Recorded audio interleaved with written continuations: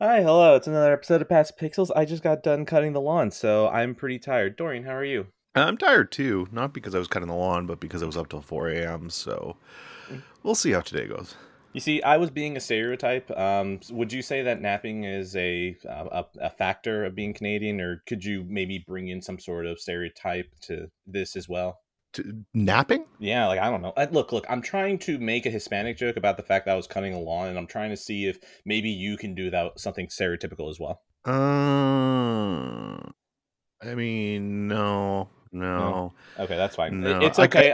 I can lie and say I like chugged some maple syrup if you'd like. That's okay. That's good enough for me. Okay. I Okay, just all right. look, if we're going to start off with, oh my fucking God. Okay. Hold on. Sorry. I got distracted. I was about to say, oh, well, if we're going to start with racism, that's going to be a perfect segment for what we can just make our first topic. But then I saw at the bottom right of the computer saying that it was a heat wave right now. And I decided to cut the grass during a heat wave. Awesome. No wonder I feel sapped. Screw it. We're still going to transition anyways. How about Pleasantville? Yeah, that was I think Pleasantville is a very important movie. Mm-hmm. It shows what will happen if women get too many right. Yeah. Yeah. No, no. I agree. I agree. And just there's nothing more terrifying of the thought of coming home and there being no wife, no lights, no dinner. Like Now, the horrifying. the no lights, the no life, no dinner. Now, one of those sounds pretty good. I'll let you choose which one. The other two sound pretty fine. I'm just gonna say that Pleasantville is it's a movie that whenever you see and you just see some of these colored, you just kind of see them and you're thinking, what are they doing out there? You're just peering out your window, you're pulling down the blinds, you're like, what them colored folk doing out there? What are they? And then you decide, I don't. They do some of these things that I don't know how I feel about. I don't know if it's exactly right. They're sinners. I don't exactly know why they're pretending that sex is a normal thing. Honestly, I'm quite disgusted by it, and I feel like they should have just stayed in black and white and burned whatever books were dangerous and try to keep everyone safe. For the children, of course. Yeah, that's all the books, by the way. You just burn all of the books to be safe. Okay, You yes, don't yes, pick and choose. of course, of course.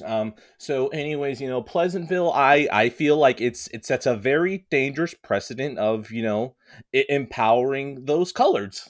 I don't know how I feel about that. I think it might be a bit of a dangerous message, if you ask me. Yeah, the problem with colored people specifically is that you don't really know a lot of their motives and why they got the way that they are. So you True, kind they're of have very to be. different too. They're very different, and it's not that Look, they can I do don't. that at home. Okay, they can do Yeah, that yeah. at Like home.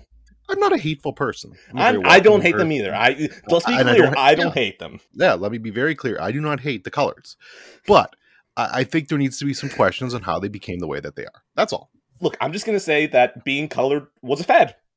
Yeah, I'm sorry. I just yeah. have to say it that if the movie just kept going and if society had held strong with its morals, that none of this in this movie could have happened. And I had the movie open. I think it's saying that it's a comedy. I think it might have been a horror movie. Yeah, It may yeah. have been honestly even a documentary on the level of idiocracy. I agree. I agree completely. And I think this movie is one that needs re-examining by people because this did come out in 1998, and I think there'd be a lot more people nowadays that would be quite terrified of what they're seeing in this film. I'm very glad that things that happen. Okay, oh my God, this is a real bad Jenga tower of just stuff we've said. At what point do we break? Do we keep going? Yeah. Well, now you've broken it. I mean, listen. They can learn the sinning ways. No, no, you're right. We already broke it. Fuck it. So we can't. I can't go back. So do you see why I told you to watch this movie? Yeah, it was pretty good. I liked it. Yeah, I did not expect this. Look, I thought the entire movie was just going to have this undercurrent of like, yeah, the 50s were a little messed up, but it was fine. And I didn't expect the movie to turn on a dime and just be like, oh, yeah, that messed up thing. Yeah, that's the direction that we're going. It's like, oh, Okay, okay, that's awesome. That's not what I was expecting, but thank you. Yeah, when we get the literal no colored signs, I got a good chortle out of that. I was like, oh. Dude, I was cracking up. I was like, oh my god, they did it. They did it. I thought it was just going to be more like, oh, well, 90s kids, they're a little bit looser with some of this stuff than some of the 50s kids were. But then you'll find out they were no different. Like, I thought they were going to go for like the Back to the Future angle of like, well, if you met your parents, you probably wouldn't be that different. And then they're like, oh, no, you're different. And, you're probably worse and better in different ways, but like, probably still overall better. No, I completely agree. By the way, while we're here and while we're talking about, since we just skipped the table of contents and apparently No, we're still going to do the table contents. It's just that I wanted that really nice transition that I just did right now. Well, that's fine, but we've started with Pleasantville, so we're tripling down on this now. Look, I know you don't like blondes, and that's fine. But Jesus Christ, the things I would do to Reese Witherspoon. Oh my god! Here, I agree. I agree. Like, it's not that I don't like blondes. It's just that for the most part, whenever I see a blonde, my brain can see them 50 pounds heavier and 30 years into the future. And like, it's a bad thing that my brain does. It AI autofills like an aging filter on them. Like, that's a nice thing though.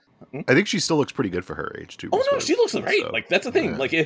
Like, my brain even adding that is like, nah, she looks good. Good job. Yeah, she could definitely put some color into my life. One thing I just want to say, because I didn't expect him here, and it even took me a little bit to recognize him. Paul Walker in this is like, oh man, you're really charming, and it's actually comedic that you still have the surfer bro sound to you, even though it's supposed to be the 50s. I didn't even know it was Paul Walker. I know who you're talking about now, though, but now I'm connecting the dots. But yeah, that's interesting. I kind of wish that they would have given him more attention, because I like the idea of him learning what sex is and then him becoming like the biggest Nazi ever. Like, that would have been so much more entertaining if he would just been like, listen, if you sleep one more time, Jews are okay then. It's like, but like, until that moment, I hate all of you. Yeah, I mean, that's probably left on the cutting room floor, but that's my headcanon. If they just stayed in that universe and they lost that courtroom case at the end, Paul Walker literally does turn into Hitler in that universe. Like, they have a Hitler 2 because that's in the 50s. Hitler 2? Okay, I like that. Now we're getting somewhere. Pleasantville was a pleasant surprise. I was not expecting that, and Frog, who has not been on here at all, but he is a good boy, and we appreciate all of his well, no, it wasn't even just him. It was Radek too, who was on the Uncharted episode. But like, you know what? I want to give Radek I was about to say the Frog. No, shit, Frog. I want to give Frog the win because sentences are very hard. So yeah, Pleasantville. I'm going to go ahead and give that a pleasant time out of 10.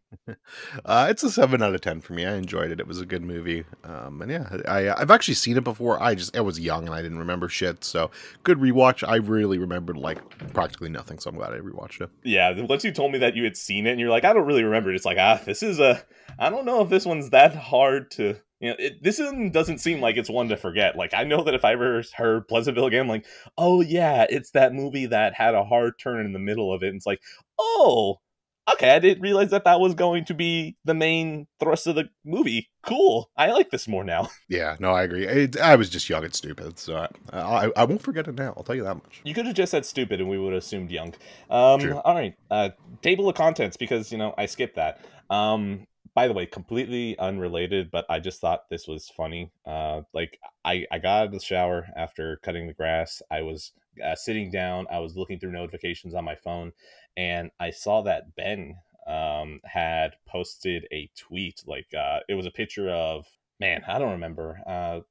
Scott, who's the main actor of Severance? Adam Scott? Oh, Adam Scott. Yeah, okay. It was a screenshot of Adam Scott from Parks and Rec, and it's like, would a depressed person do this? And it's like a meme where it's like, well, yes, that is what a depressed person would do.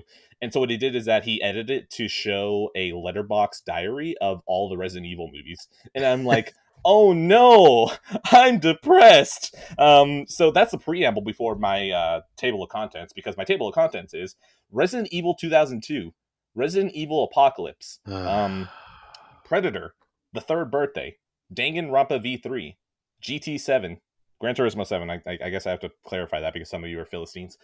Days of Thunder, Twin Peaks, Sayonara Wild Hearts, Resident Evil Extinction, Resident Evil Afterlife, Resident Evil Retribution, Resident Evil The Final Chapter. This time produced by Sony, Jim Ryan himself. Pleasantville, but we already got that out of the way.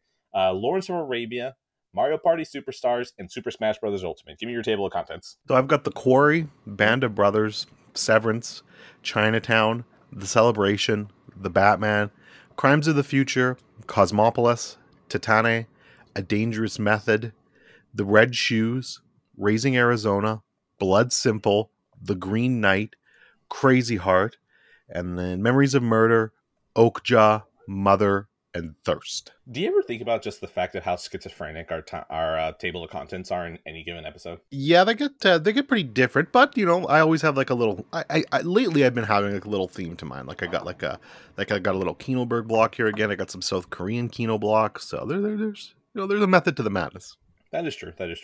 Okay, so let's go ahead and count this off because let's figure out how lopsided it is because I wasn't keeping count. So Resident Evil, that's all going to be 1. So 1, 2, 3, 4, 5, 6, 7, 8, 9. I got 9. 9 what? Sorry. 9 topics. Oh, okay. I've got 1, 2, 3, 4, 5. I got like 20 or something. 20. So all right. Yes, you are going to roughshod again. Go for it. All right. Well, let's start getting some big bangers out of the way. In fact, let's start with the Cronenburg block, shall we? So, of course. By the way, I am including Titane in this. I am well aware that Titane is not a Cronenburg film, but once you see it, and I'm talking to people out there, not you specifically, because I don't know when you're going to get to Cronenburg, but once you see Titane, you'll understand why. It's very inspired by his stuff. So we'll just call it a Cronenburg body horror block. Inspired, because even if you're making something, you're probably inspiring yourself to do it. Yeah, exactly. So, so I'm going to talk about Crimes of the Future, Cosmopolis, Titane, and A Dangerous Method. We're going to start with Cosmopolis because this movie fucking sucked. And here's the funny thing. Usually, if there's a director that I find very quality and I like, so I like Cronenberg a lot. Like, I think he's a great director. Usually, I won't find a movie in their filmography that I just outright think sucks. Like, there's usually something to it, right? Like, even Videodrome, which I'm not a huge fan of Videodrome. I think it was fine, which a lot of people love that movie. It's not my favorite, but I can see why. I thought it was well made, and there was some good stuff to it. Cosmopolis is just fucking terrible, and I really don't understand how he missed so hard with this. Robert Pattinson is in this, and he's very good. He's trying his best here. And then Paul Giamatti shows up kind of like 15 minutes before the end of the movie and is also pretty good. Everyone else in this movie is fucking horrible. Like, I don't know why, if it was just misacting, if it was just his guidance or what happened, but holy shit, this movie's terribly acted. And worst of all, the biggest crime of all, it's boring. Like, I think back to The Power of the Dog to invoke that wonderful movie. And I thought that was I thought that was dull at times. This is like 3,000 times worse though. Like I haven't seen a movie this boring in a long ass time. It's literally just like half the movie is Robert Pattinson driving in a limo and having these like really like Reddit I am smart conversations, and it's horrible. Like I just don't understand where he was going with this. And I think this was like his first movie after Eastern Promises too. So I'm like, oh my God. Like, I guess he was trying to do the more serious thing at this point. And this is another one. There's like no body horror here. This is just a serious movie, but oh my God, a horrible mess. And really just a bad movie. I did not like it at all. When the fuck am I even gonna get to this? Like, this is a bad movie, so like I'm never gonna do this either. But like, I'm barely doing David Lynch, man. Just I'll get there. Just go on without me. Yeah, if you have anything to add, feel free when I move on. But probably not. That's covering everything. Yeah. Who knows? That's what I figured. So anyway, so that's a 3 out of 10 for me, and solely a 3 out of 10 based off Robert Pattinson and like the 10 minutes of Paul Giamatti at the end. So yeah, horrible movie. Okay, more positive now. A Dangerous Method. This was just really cool. This was like a really kind of like kinky, horny historical drama, which you don't see a ton of these. It's basically about. Would it be fair to call it a? Oh my God, what was the term that I used for like handmaiden?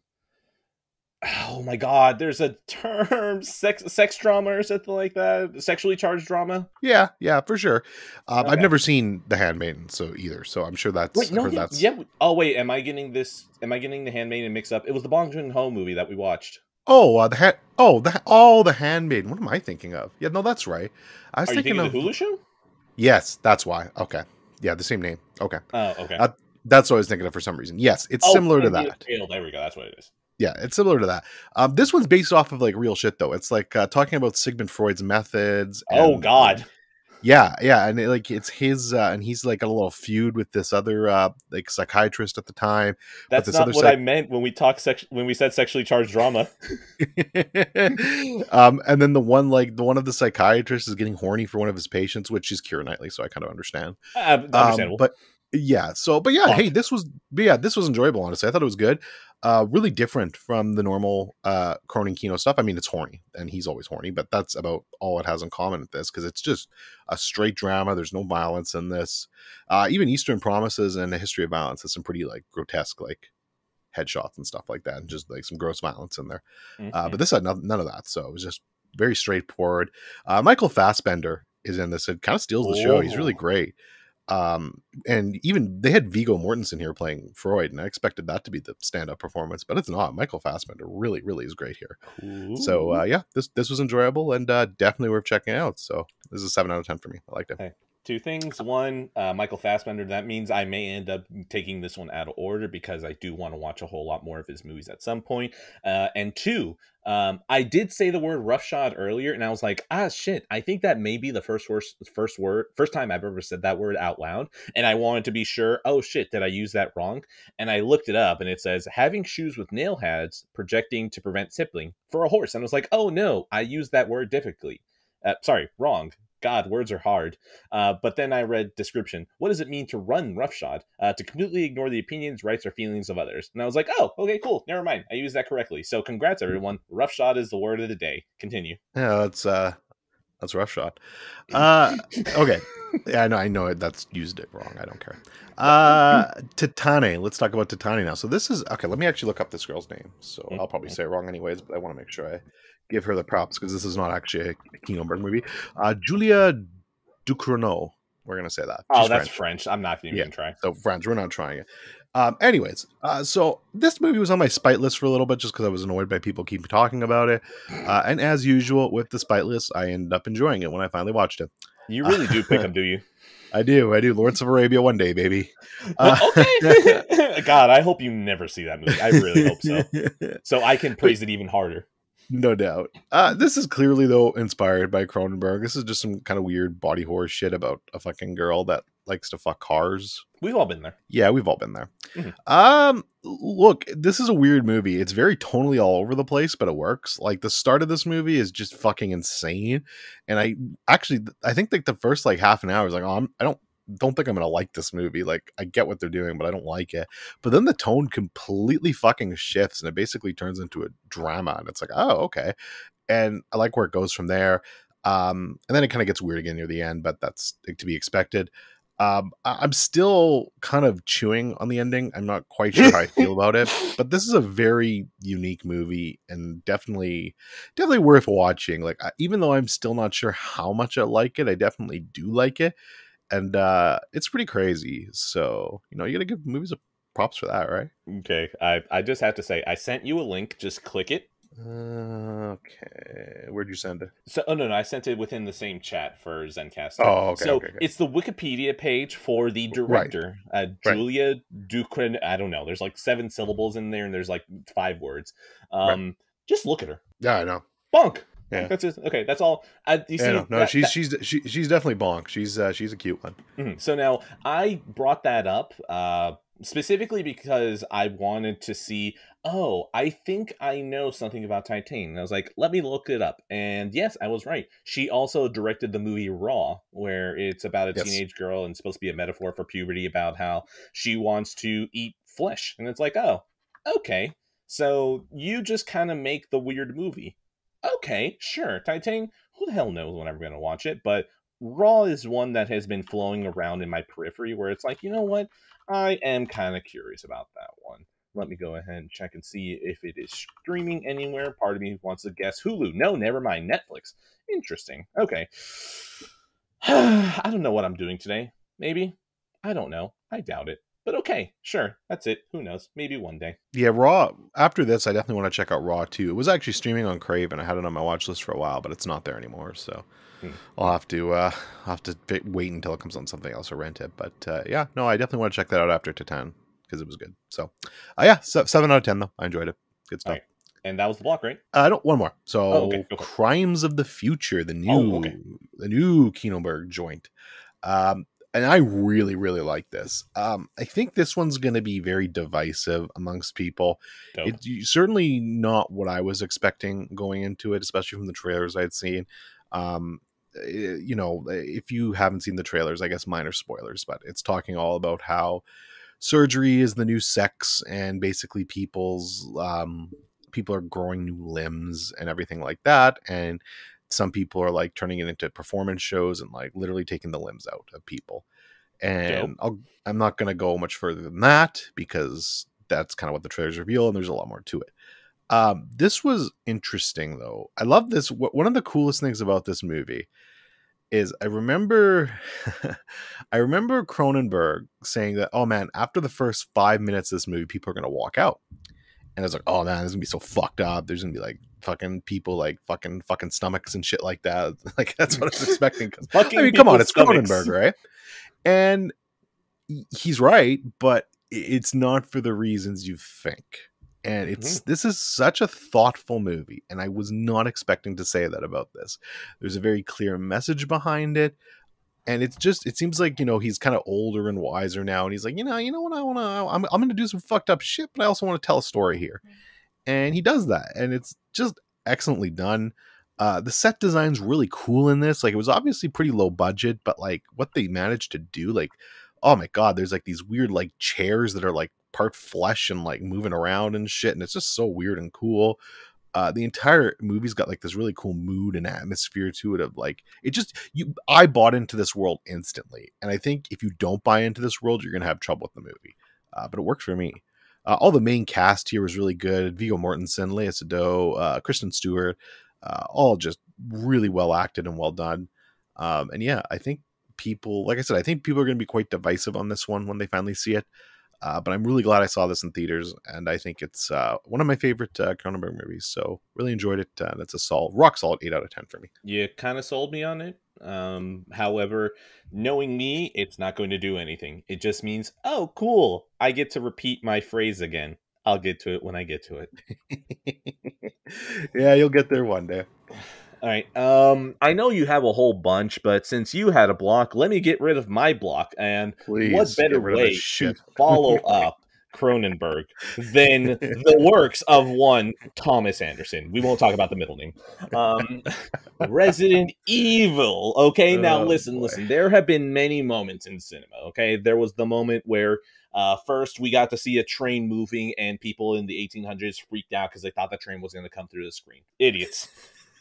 So, basically, right, there was that. There was the time that they had audio, they had color, they had The Godfather, and then Paul W.S. Anderson said, I'm about to make my masterpiece. And then he made Resident Evil 2002. And you know what? It's a bad movie. There's a lot of build-up. This movie's not good. It's fine, whatever. It's just boring. Who the hell knew that laser corridor was going to be like really famous, and they were going to throw it in every movie afterwards, like it was a calling card, when it's like it happened in any of the games or anything. Sure, whatever, fine.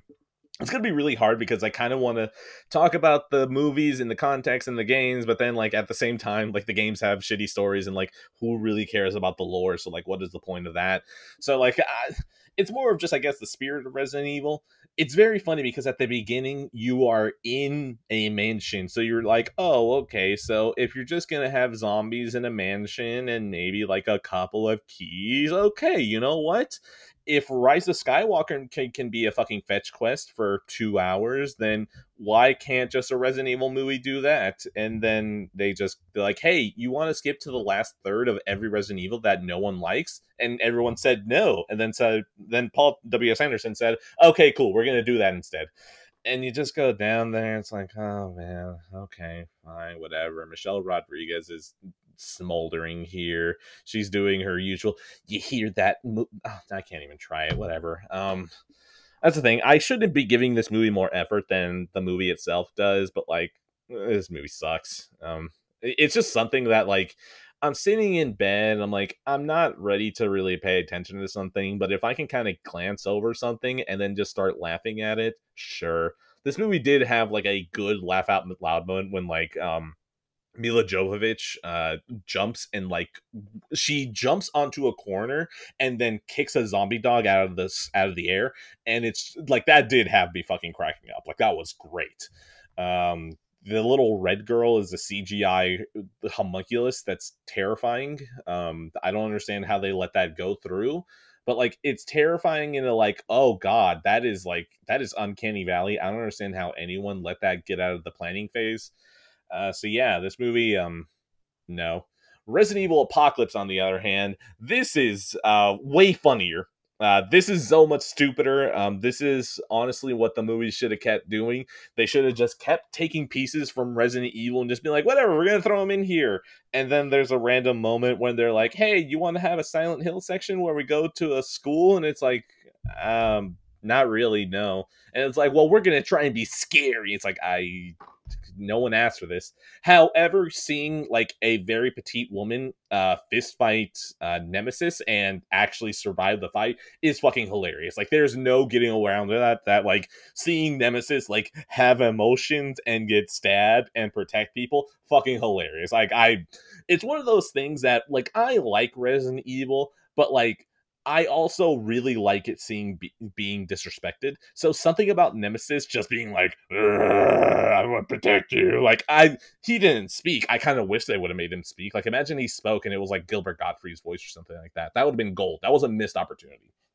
But like this movie is bad, but like there are so many ridiculous action shots in this where it's just like, why would you do this? Why did you think this was cool? Why did anyone in the mid-2000s think this was cool? We had too much power. We sent a man to the moon, and then it was a domino effect of getting to a point where a CGI licker hugs a motorcycle, and then we get a slow-motion shot of a bullet blowing it up. Fuck it. Whatever. Who cares? And by the way, this is the first time in a long time that it's like, am I getting old? Or are the children wrong? Because I feel like I used to understand what was going on way better in action scenes. But I think now, because I actually pay attention, or I'm getting old, one or the other, I can look and just see like, oh, wow. So they just decided to hire Michael J. Fox in the middle of a really bad attack to edit this movie, huh? Like, there's no other explanation of like, why this movie is edited this way. Like, I want to take a clip of this movie. I want to download it off of YouTube, and I want to go frame by frame to see how long an average shot lasts in a fight scene. Because I swear we'll be measuring in single digit frames because it is a fucking editing mess. But that ends up becoming funnier because it's like you have the implication of action. It's like, oh, you hear, and then you see like 14 different shots in like 2 seconds, and you're like, I guess she threw a punch. I guess I maybe made impact because I hear like, okay, cool, I guess that happened. So Resident Evil Apocalypse, you know, that's a mess, and then it gets really boring somewhere like end of first act, beginning of second act. It isn't until like the last third that it gets like really cacophonously stupid again, and like that's when it's fun.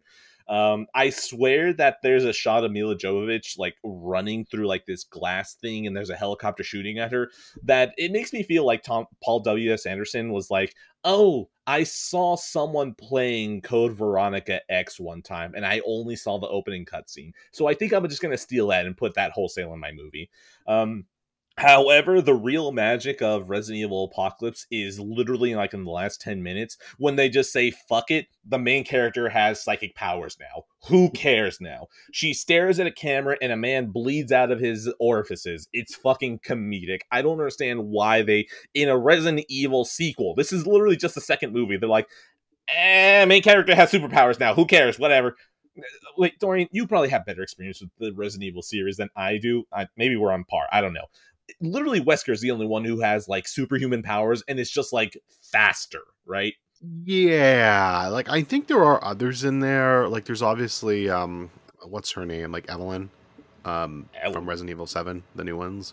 oh, I but think she's got some shit like that, but yeah, for the that's like most still part, biohazard shit, like still yeah. physical, like mutations of flesh, Yeah. Yeah, not so yeah. fucking psychic powers.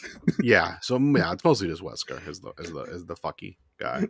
I Okay, mean, so and Chris can punch boulders, so okay, no, that's still in line with like physical capabilities.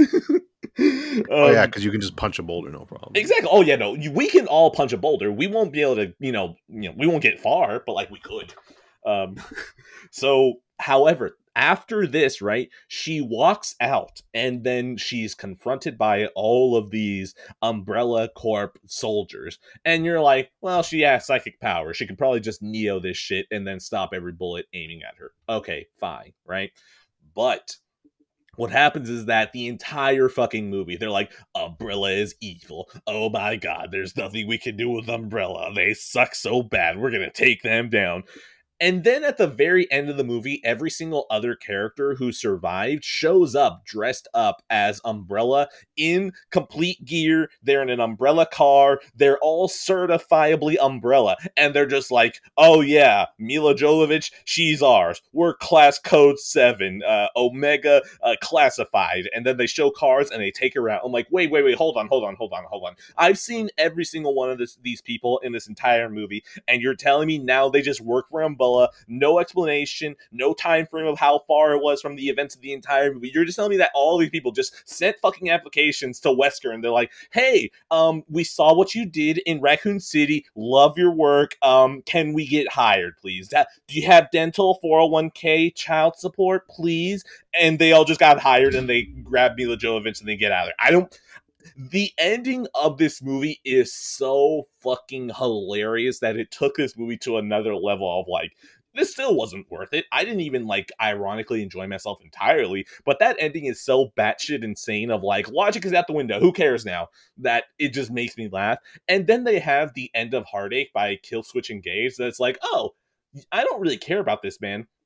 But I like this one song. You know what, Resident Evil Apocalypse? You were still bad. I was about to say you were not that bad, but no, you're still bad. But at least I'm walking out thinking, wow, that was stupid. Let's see what happens next. And no, Resident Evil Extinction is fucking terrible. This movie is so fucking boring. How do you... It's funny because the jump from 2 to 3 is so drastic and it's fucking hilarious, okay? So Resident Evil Apocalypse is Raccoon City. Raccoon City gets nuked off of the face of the earth to stop the zombie invasion. But what happens is that instead now it's entirely Mad Max and zombies dried up the oceans because the T-virus killed the fishes. I don't know. Don't question it. So now it's just Mad Max, and the main protagonist has psychic powers. And you would think that, Mad Max with psychic powers and zombies, all of that sounds like a great recipe for dumb shit. No. It's surprisingly boring. I don't understand who thought was like, yes, should we just have Mila Jovovich be out in the desert doing psychic powers and fighting shit? Oh, by the way, the main thing I've realized with all these movies of why they suck is that Mila Jovovich is a terrible actress. Maybe in the fifth sense, someone actually directed her well. But when you have your husband directing you, who's probably just off camera going, "You're doing fine, honey," you're not going to get anything good here. She is terrible. This woman just looks... It looks like Kirsten Stewart studied all of the Resident Evil movies and said, that's what I'm going to do in Twilight. I'm sorry, Kirsten Stewart. You're probably a good actress now, but we're not going to say that Twilight is a tour de force from you. Resident Evil just is sunk by this woman because... honestly, there were a couple of characters who basically are just cosplayers. Who I'm Jill Valentine. It's like, you're just dressed up like Resident Evil 3 Jill Valentine. You're calling yourself Jill Valentine? Sure, fuck it. Who cares? Why not? Let's just have fun. Oh, I forgot there was an Ashford doctor. I don't remember his name, but it's like, oh my god, I recognize that that's an Ashford doctor. That's about it. It's really just going and pointing. It's why people go to Marvel movies. They go and point like, oh my god, it's that dude. I saw that dude in this other thing. So in Resident Evil, I think I kind of understand it just because it's just funny to see them bastardized. Like, if you ever go on Amazon and you search up a character's name, and it's like, okay, hold on, I'll just do it right now. Amazon. Dorian, give me a famous character. Any famous character? Any famous character that would realistically have a costume for Halloween. The Joker. Joker. Okay, Joker costume. Yeah, no, if you look up Joker costume, this is perfect, by the way. You just look at it, and it's like, oh, yeah, that is a lookalike. Every single person in a Resident Evil movie looks like a Halloween costume lookalike of the character that they're supposed to be. So it ends this extra level of, like, why is this even happening? And so Resident Evil Extinction just doesn't really have that. It brings a whole bunch of the other characters from the last movie. Carlos from Resident Evil 3 is there too, and it's like, okay, cool. You actually know what? I like him. Something about that man. He has the right charm to him that's like, you know what? You're probably the only person that I'm willing to defend here. I think Claire Redfield is just like off-screen introduced in this movie, and then Jill Valentine disappears in the third one, even though she was alive at the end of the second one. Who fucking cares, okay? There's a scene where there's a whole bunch of crows on fire, and Mila Jovovich's psychic power sets all the crows on fire. There's zombie crows. I don't really know what the fuck I'm talking about anymore. There's a scene where a zombie grabs a phone, and they're like, telephone, and he's just like looking at the phone. Oh, by the way, Sir Friendzone from Game of Thrones is here as well, and every single time that he shows up, I just like imagining that he's the exact same character, so he's just like, Khaleesi, those are the undead. They rise, and if they bite you, you'll turn into a zombie. Like, I'm literally trying to pull anything that I can out of this movie to not give up, because this is what happened back in 2007. Should probably be no, I'm not going to do that. I was about to say this should probably be included in that trio or 4 movies in 2007 that made me want to die because of how badly they sucked. I don't want to say that. I don't want to include Extinction in that, because like Shrek 3, X-Men 3, Spider-Man 3, like, those are all already bad movies. I don't need to add to the pile. It's not exactly like Resident Evil 1 and 2, set me up for failure. Like, no, it was just the exact same shit the entire time. By the way, every single one of these movies, except the last one, which infuriates me, starts off with her going, my name is Alice. And then she gives a recap of everything that's happened, and it's fucking comedic every single time. Because when you're mainlining these shits, it's the exact same speech almost every time. And it's like, everyone died, except they didn't die. Cue the screeching music to let you know this is a scary moment. It's like, oh my fucking god. So anyways, Resident Evil Extinction is a mess. However, Resident Evil Extinction once again pulls off an ending that teases you for like some really good dumb shit. So they've been cloning Mila Jovovich over and over and over and over again. And now she has psychic powers. So you just have an army of psychic bitches at your disposal that they're just trying to science out something. I don't know. I think because she bonded with the T virus that gave her psychic powers or something like that. And they're like, well, if we can replicate her perfectly, then we can save the world by getting rid of the T-virus. I don't know. But anyways, through that, Mila Jovovich fights Sir Friendzone after he injects himself with a T-virus, because honestly, if you're a scientist that works for Umbrella, chances are you're going to inject yourself with a T-virus at any point. So she does that, she kills him, and now there's just a billion Mila Jovoviches. And she's like, oh, Wesker, I'm gonna get you. By the way, I don't remember when they introduced Wesker. I think it was Extinction. I don't know. I just want to say that he was there the entire time because it makes me feel better. So then it gets to Resident Evil Afterlife. And now this shit is peak. Okay, I'm not going to say it's peak because like the next one, Retribution, is like the best one. The next one is like so fucking terrible that it circles around to being really entertaining. This is like the right step in the direction of being so bad that it becomes entertaining. So Afterlife opens up with like 50 Mila Jovoviches taking down a Resident Evil. It's not Resident Evil, an Umbrella Corporation. So another thing I want to bring up here, because I think it's fucking hilarious. Any single time that there's a main character that works for Umbrella, it is almost guaranteed. Like, you can flip a coin if they will shoot an underling that works for Umbrella as well in that same scene because they didn't listen. So, like, in this exact scene was what the moment it clicked for me, and it had me cracking up. I think Wesker sees like 50 Mila Jovoviches running in, and one dude's like, Mila Jovovich is on floor 16, and Wesker's like, fire upon all of them, and the guy's like, that's going to kill our soldiers too, and then Wesker just executes him, and then it's like, fire on those people, and the other guy's like, I don't want to lose my job. Like, it's fucking comedic. So anyways, naturally, because the idea of poorly CGIing multiple Mila Jovoviches was probably too much for the budget of this movie. By the way, it actually ends up getting an extra level of comedic when every single Mila Jovovich that's on screen with it, you can tell that they all have different lighting. So, like, it's like, you already know, okay, they're gonna CGI another Mila Jovovich in there, like, that's fine. But you can tell that all of them had different light sources, so it looks so wrong.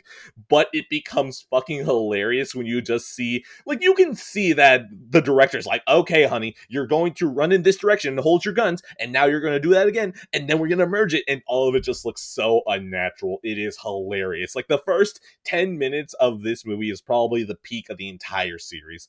Okay, so then after that, because they probably realized that they wrote themselves into a corner, they could have no. I was about to say they probably could have written themselves out of this corner, but do you want to? Or do you want to just say, ignore that? That's what they did, because basically all the Mila Jovoviches that took down the entire place start shooting at Wesker's helicopter, and Wesker's like, okay, perfect. I have a nuke set in that bomb, so it's just gonna kill every single Mila Jovovich. Congrats, that's a loose tie that we tied up. Cool, we're done. And then the real Mila Jovovich is inside the helicopter.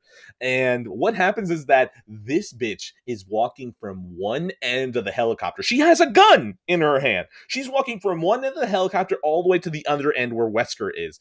This bitch walks all the way there. May I remind you, she has a gun. She walks all the way up there and then puts a gun up to his head and goes, hey, any last words? You are telling me you have a gun. You see the man who is in charge of Umbrella that caused the end of the world, and you are going to walk up close to him with a gun when you have a gun and you could have just shot him from a distance. And then what happens? Wesker stabs her and is like, by the way, your psychic powers, that was another loose thread. We're done. Here you go. Whee! It is so fucking hilarious seeing how inept all of this is. By the way, this movie sucks. If you just YouTube this entire beginning, it's probably just as insane, and it translates well even without watching anything else. So highly recommended to just look up Resident Evil Afterlife beginning. By the way, this movie was also, it wasn't shot in 3D, it just came out of 3D, apparently it was a post-process thing, but you can tell that they shot it like it's in 3D, so this adds this extra level of like, oh my god, you really thought you were doing something, huh? Chris Redfield is in this one as well. And I'm pretty sure that Chris Redfield was never going to be in these movies because he doesn't show up in any of them after this. But literally, again, Paul W.S. Anderson was walking near a GameStop in a mall and was like, ooh, Resident Evil 5. Who's this guy on the cover? And then he saw a trailer. He's like, it's Big Axe Dude. Hey, oh my god, they got these zombies with the little tendril things. I'm going to put that in my film. Which, by the way, this movie takes so much from Resident Evil 5, and it makes no fucking sense, because we've been dealing with zombies this entire time. Apparently Las Plagas from like Resident Evil 4 and 5 show up, and it's like, what is even going on? And it is this extra level of stupidity of seeing slow motion rain, and she uses coins to load up her shotgun, and she's shooting the big manji from Resident Evil 5 with the axes. It's a cacophony.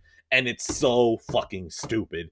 And then at the end, Wesker goes full CGI. Like, I can't. This movie is just so fucking stupid that even when I think about it, it just gets dumber. Highly recommended. Now, Resident Evil Retribution, though. This is the movie that what the entire series should have been. Because Resident Evil Retribution is literally just like, you know what? We're going to give you what you want. Do you just want to see a mess of every single character that has ever been in a game? Here you go, okay?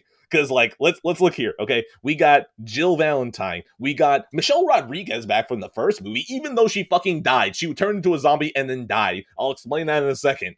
Let me see. We got Ada Wong. Luther West, I think that was a guy from the last movie, so like ignore him. We got Leon, we got Barry, we got Carlos coming back even though he died in the third one. We still got Wesker. Like, what the fuck is this movie?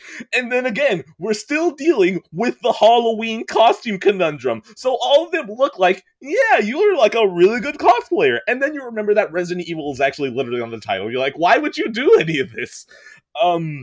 This movie completely gives up, okay? They are now underground, and they are going through different AI environments. It's like the big room in like Star Trek where it's like, oh, it's the holodeck. It's just different holodecks that they go in and fight. By the way, now there's two hammer dudes from Resident Evil 5, so that's fucking hilarious.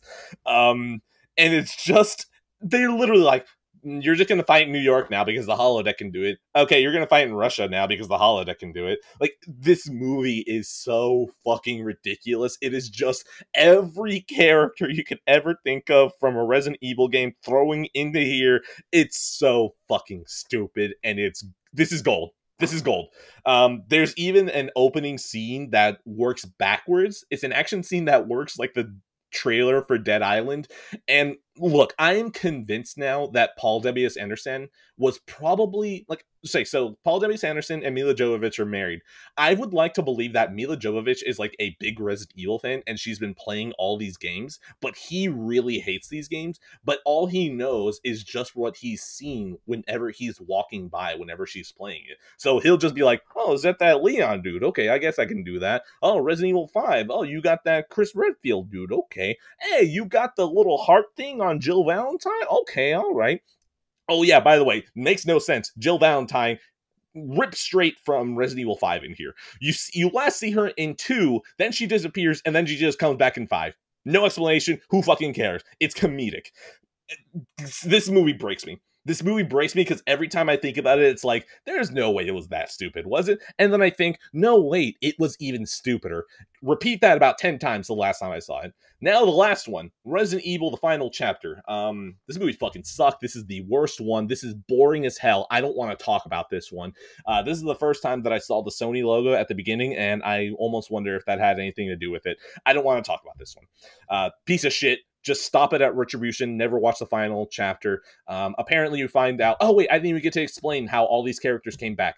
There's a whole bunch of clones now. There's a shitload of clones. Everyone has a clone. You kill someone, congrats. They have a clone. Now you have to kill all their clones. Clone, clone, clone. Anyways. Resident Evil.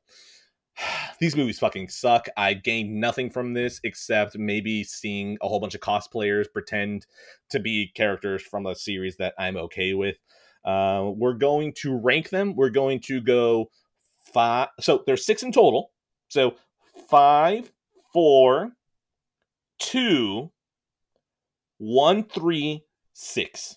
These movies are fucking terrible. Now, Dorian, do you want to watch these? So here's what I'm going to say, and then we're going to move on. First of all, shout out to the Passive Pixels Discord. If you're listening to this and you're there, and that's most of you, I would like you, when you get to this segment and to this part specifically, please tag Ed and let him know you're worried. Let him know that there are better things out there that he can be doing with his time, because I think we need an intervention.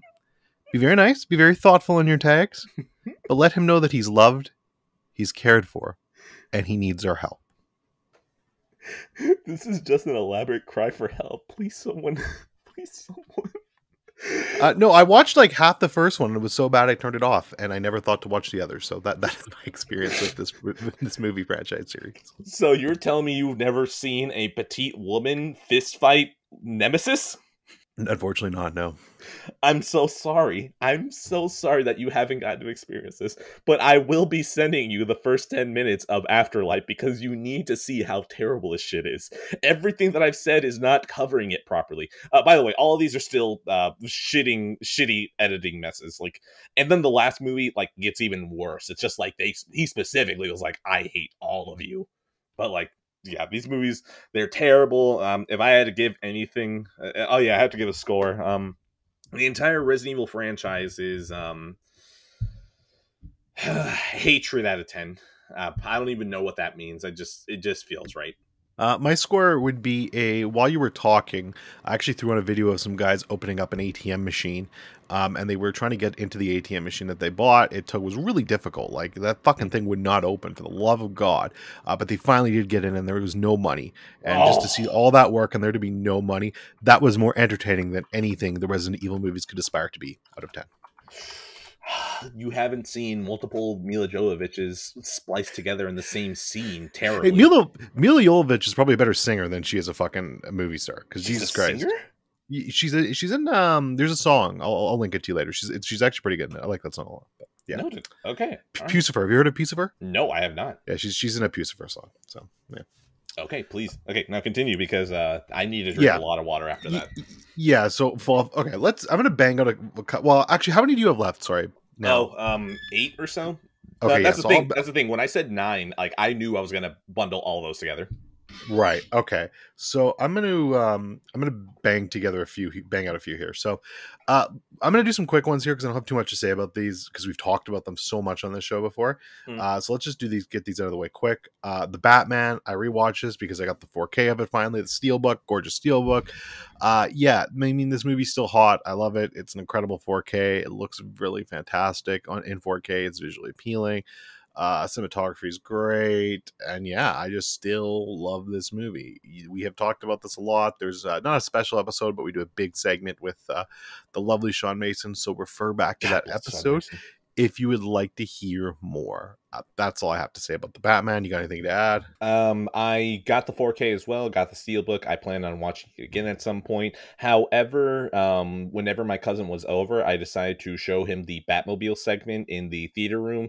Oh my god. Oh my god, after that scene, my fingertips were actually vibrating. And it's like, I don't know if that's because of the way it was shot or it's the sound. My money is on the sound. Yep. I think so. Apparently, it's got a killer Atmos tracks, so I think you're good there. Oh boy, that Batmobile is hot. Oh my god, the sound design on that is so good. All right, so still 9 out of 10. Love that movie. Want to give it a rating? Dolby Atmos, man. Dolby Atmos. True Atmos out of 10. Awesome. All right, Green Knight. I got my Green Knight Steelbook, so I rewatched this one. Look, we have a whole... is this one a special? No, I don't think this one's a special episode either. Both of those were bootstrap special episodes to main episodes. Yes. Right. Okay. Look, here's the nice thing about this one. This is one of the best 4K transfers I've ever seen, period. Like, this movie looks absolutely fucking stunning.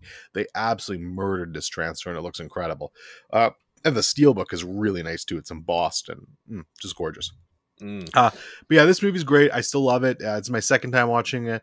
But again, refer back to that episode if you want to hear more. Fuck Barry Keoghan, 8 out of 10. I still have this 4K. My best friend, I was trying to get him to watch Lawrence of Arabia with me, but he had to go and have someone hit his car. So now he had to go shopping for a car. What an asshole. I can't believe he would do that to me. I don't know when I'm going to see this strapping young man. So I need to show him. I was going to show him Lawrence of Arabia, but that movie's like 4 hours. Like, I don't know if I'm ready to sit through it again. But like, Green Knight is one I want to show him. Who knows when I'm going to get to it though. Cool.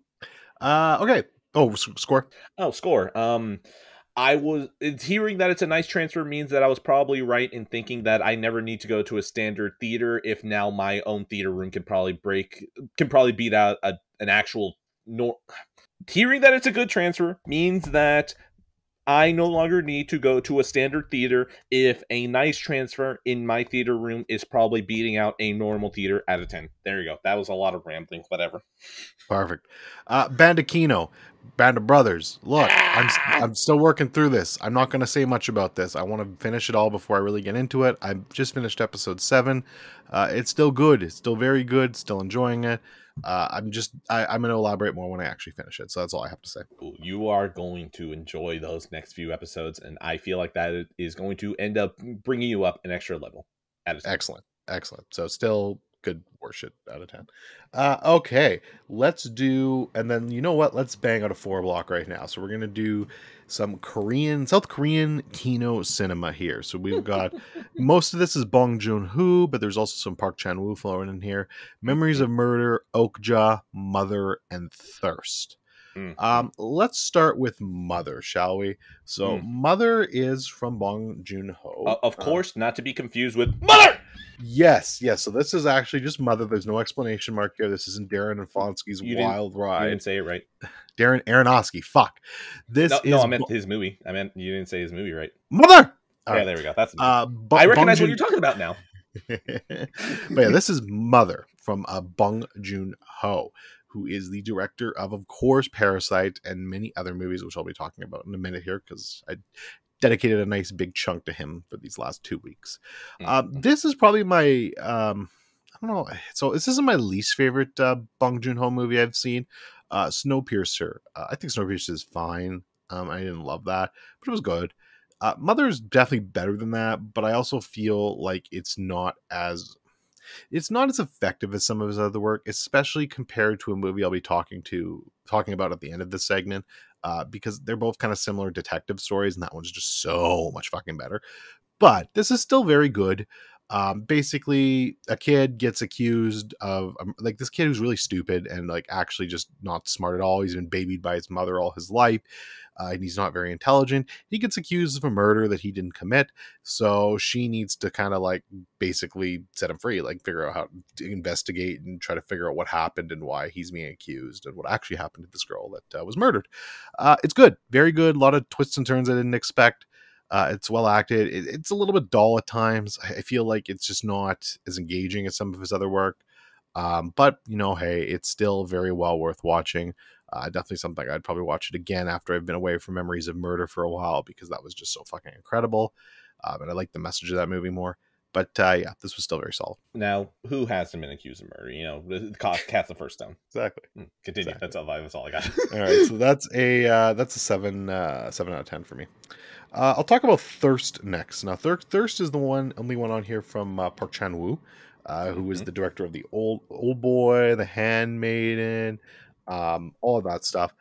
This one, again, I didn't love it, but it was still really good. Song Kang-ho is quickly becoming one of my favorite actors, and certainly probably my favorite foreign actor. Like, this dude is just incredible in everything he's in. And again, he's really fucking good here. I think this movie gets some bonus points for just being a vampire movie that's not complete and utter shit, I guess. Because it seems like there's so many vampire movies that are just trash. And this one's pretty uniquely done, and it's cool. Basically, priest, tired of his life, he just wants to kind of kill himself, so he goes and like undergoes this like experimental procedure which he knows will kill him. Doesn't kill him, turns him into a vampire, and that's our movie. Again, there's a lot in there. Yes. Like all Park Chan-wook, this movie is incredibly horny. Like, incredibly horny. You get lots of shit that, like, I'm just like, okay, I don't need to see toe sucking. Thank you, Park Chan-wook. I know you like the toes, but no, I'm good. So there's a lot of shit. That was for Tarantino to put his name on it. Quentin Tarantino presents a Bong Joon-ho. Yeah, this is Tarantino's favorite movie of all time, clearly. But yeah, no, it was still really good. I still enjoyed it. There's definitely a lot to mull on here. And I really did like the ending, so there was definitely a lot of positives here. So another 7 out of 10 for me. I got nothing. Go on. Cool. All right, and now we're gonna talk.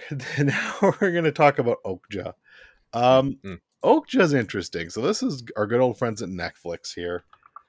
This is also a mostly English language movie. So I mean, there's still some South Korean in here, like the main character is South Korean, and it kind of starts in South Korea, but it's a lot more. They end up going to America in it and stuff. First of all, listen to this cast: fucking Tilda Swinton, Paul Dano, Jake Gyllenhaal, Lily Collins, Steve Ewan. So many fucking good names in this movie. You really had to stop yourself from putting Jake Gyllenhaal at the top, didn't you? I did. Jake Gyllenhaal, I swear to God, he probably read this role and he's like, okay, how do you want me to like do this? And Bong Joon-ho is probably like, oh, just do however you want. And Jake's like, okay, I'm just gonna come to work drunk every day. That's my character's motivation. And I swear to God, like it's the weirdest fucking performance I've ever seen from him. And I can't, like, it's almost overacted to a degree, but it's so fucking bizarre that I can't help but appreciate it. Obviously, I'm a Gyllenhaal simp too. Yeah, I know. Like, for you saying that it's the weirdest one, knowing how you've probably followed a lot of his filmography, it's like, oh, okay, he's already a weird man. So like, yeah, weirdest? Yeah, this one's just fucking bizarre. I have no idea what he was doing with this one. But so this movie, a lot of people don't like it. I don't know, man. I really thought it was fucking great. Now, the message is a little on the head, and I do agree with that. It's very, very like anti-meat kind of thing. We're going into those kind of messages, and I understand that that's kind of like, look, I'm gonna eat a fucking cow. The cow can fucking cry and look me in the eye, and I'm gonna eat that fucking medium rare burger later that night. I don't give a shit. Wait, But a Korean movie on the nose? No way. No way. yeah, No way. I'll never believe that. yeah. Oh, I totally forgot. Giancarlo Esposito is in this as well too. So Wait, shout out to him. Oh. But yeah, I don't know. I really ended up enjoying this movie. Paul Dano's great here again. I fucking love Paul Dano. I'm becoming nearly as much a simp for him as I am Jakey G. He's a great actor. I love him in everything he's in. And yeah, this was just, I thought, really well done. Really well made. The creature, his name is Okja himself, the big super pig they call him. Absolutely adorable. Absolutely adorable. I love him to pieces. I want to hold him, and I want one for myself. So great movie. Loved it. 8 out of 10. As advice to anyone, if you name something Super Pig, then that implies the existence of Super Bacon. So if you don't want him eaten, probably don't name him Super Tasty Animal. Like, don't do that. No kidding. Eh? All right. And then the final one in this lovely South Korean kino block is Memories of Murder.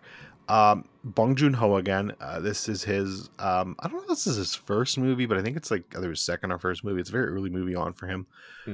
It's basically, so in South Korea they had a Zodiac copycat killer, and he's one of the I think he was actually the first known serial killer in South Korea, and this is his story. And this movie's fucking incredible. I actually thought this movie, and you know me, the Jake Gyllenhaal simp, but I think this movie is better than fucking Zodiac. Like, it's so goddamn good. Again, Song Kang-ho is in this and is just incredible in this role. Bong Joon-ho has a really amazing talent for being able to take a movie and make it, how do I explain this? To take a movie that's very serious and very dark, but also like make it lighthearted enough and funny that it doesn't feel that way. Like, he's good at mixing tones and keeping things like light-footed, but at the same time there's really dark, serious shit going on. I feel like he's done that in all his movies, and in this one it's just perfectly on display here. And yeah, this movie is just, like I said, it's expertly made. It's the way it keeps you kind of guessing of the entire thing. Again, it's based off a true story, so I mean, if you know the story, you look it up, you'll kind of know where things are going with it.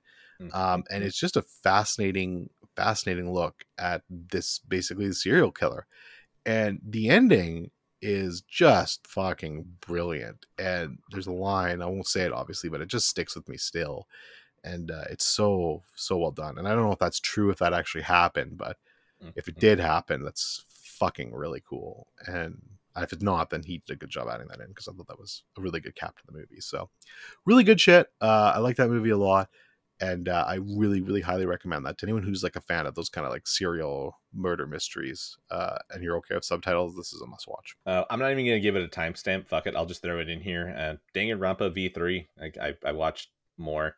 I lasted even less. Like, I got like 10 minutes in, and it was like, here's your cursor icon to move, and I was like, no. And so I watched the intro to be like, okay, these are all the characters. Now let's skip forward to the comic trial at the end. By the way, I guess I'm gonna do this really quickly. That big twist in the first trial is like, oh wow, that's actually kind of cool. That's it. That's all I'm gonna give. Anything that you, well, no, fuck it. Now I actually do have to put this now as a timestamp now, because I know that you'll talk a lot about V3. So continue, I guess. Fuck. Yeah, and you're definitely have to timestamp this now. V3. Did you finish watching? So did you watch the entire thing of V3, or just part of it, or what? I've just still done only the first trial. Okay. So I'm gonna talk spoilers then. So okay, first of all, Memories of Murder is a 9 out of 10. By the way, love that movie. So wrap that up. Okay, V3 spoilers. I'm gonna go in 3, 2, 1. Yeah, Coyote fucking dying that way breaks my fucking heart, man. The way that game opens for me, so it was part frustrating, because I was like, oh, they're finally doing a female protagonist. That's a cool idea. Like, maybe it won't be as like fucking weird with some of the weeb shit. And like, the first YouTube comment was exactly that. Oh, look, a female protagonist. Oh, Yeah, and like I remember, like, okay, here's the thing with Danganronpa, and like when you're playing the game, I kind of like you by the end of the trial, or by the time you're picking the murderer, in 99% of the cases, I'd be like, okay, it's you. Like I figured it out, I've got it. Like you did it. Maybe not. Maybe I don't know entirely how you did it yet, and they're going to explain that. But you definitely did it. In this one, I was so dumbfounded. I couldn't figure it out. And I'm sitting there at the screen, like trying to pick who. And I'm like, okay, Shuichi? No, it's not you. You. And I started guessing random people. And I remember I was getting mad. I'm like, fuck, is it me? And I click it. It's like, oh, that's right. I'm like, what? And I couldn't connect in my brain. That twist really fucking got me.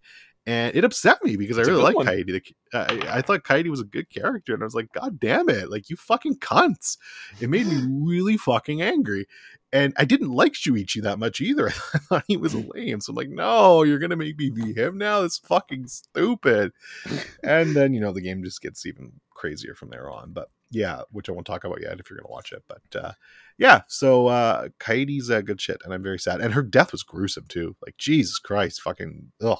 I still don't like that death. It's weird. You say gruesome, but like any single time like I look at it in these deaths, it's like, yeah, that was a kill, I guess. I don't know. Like it still feels like they kid glove it way too much, where it's like, oh, I guess this would be M-rated. Sure, I guess. Like I feel like this would just be easily a teen thing. Whatever, that's fine. You're just American into desensitized violence, clearly.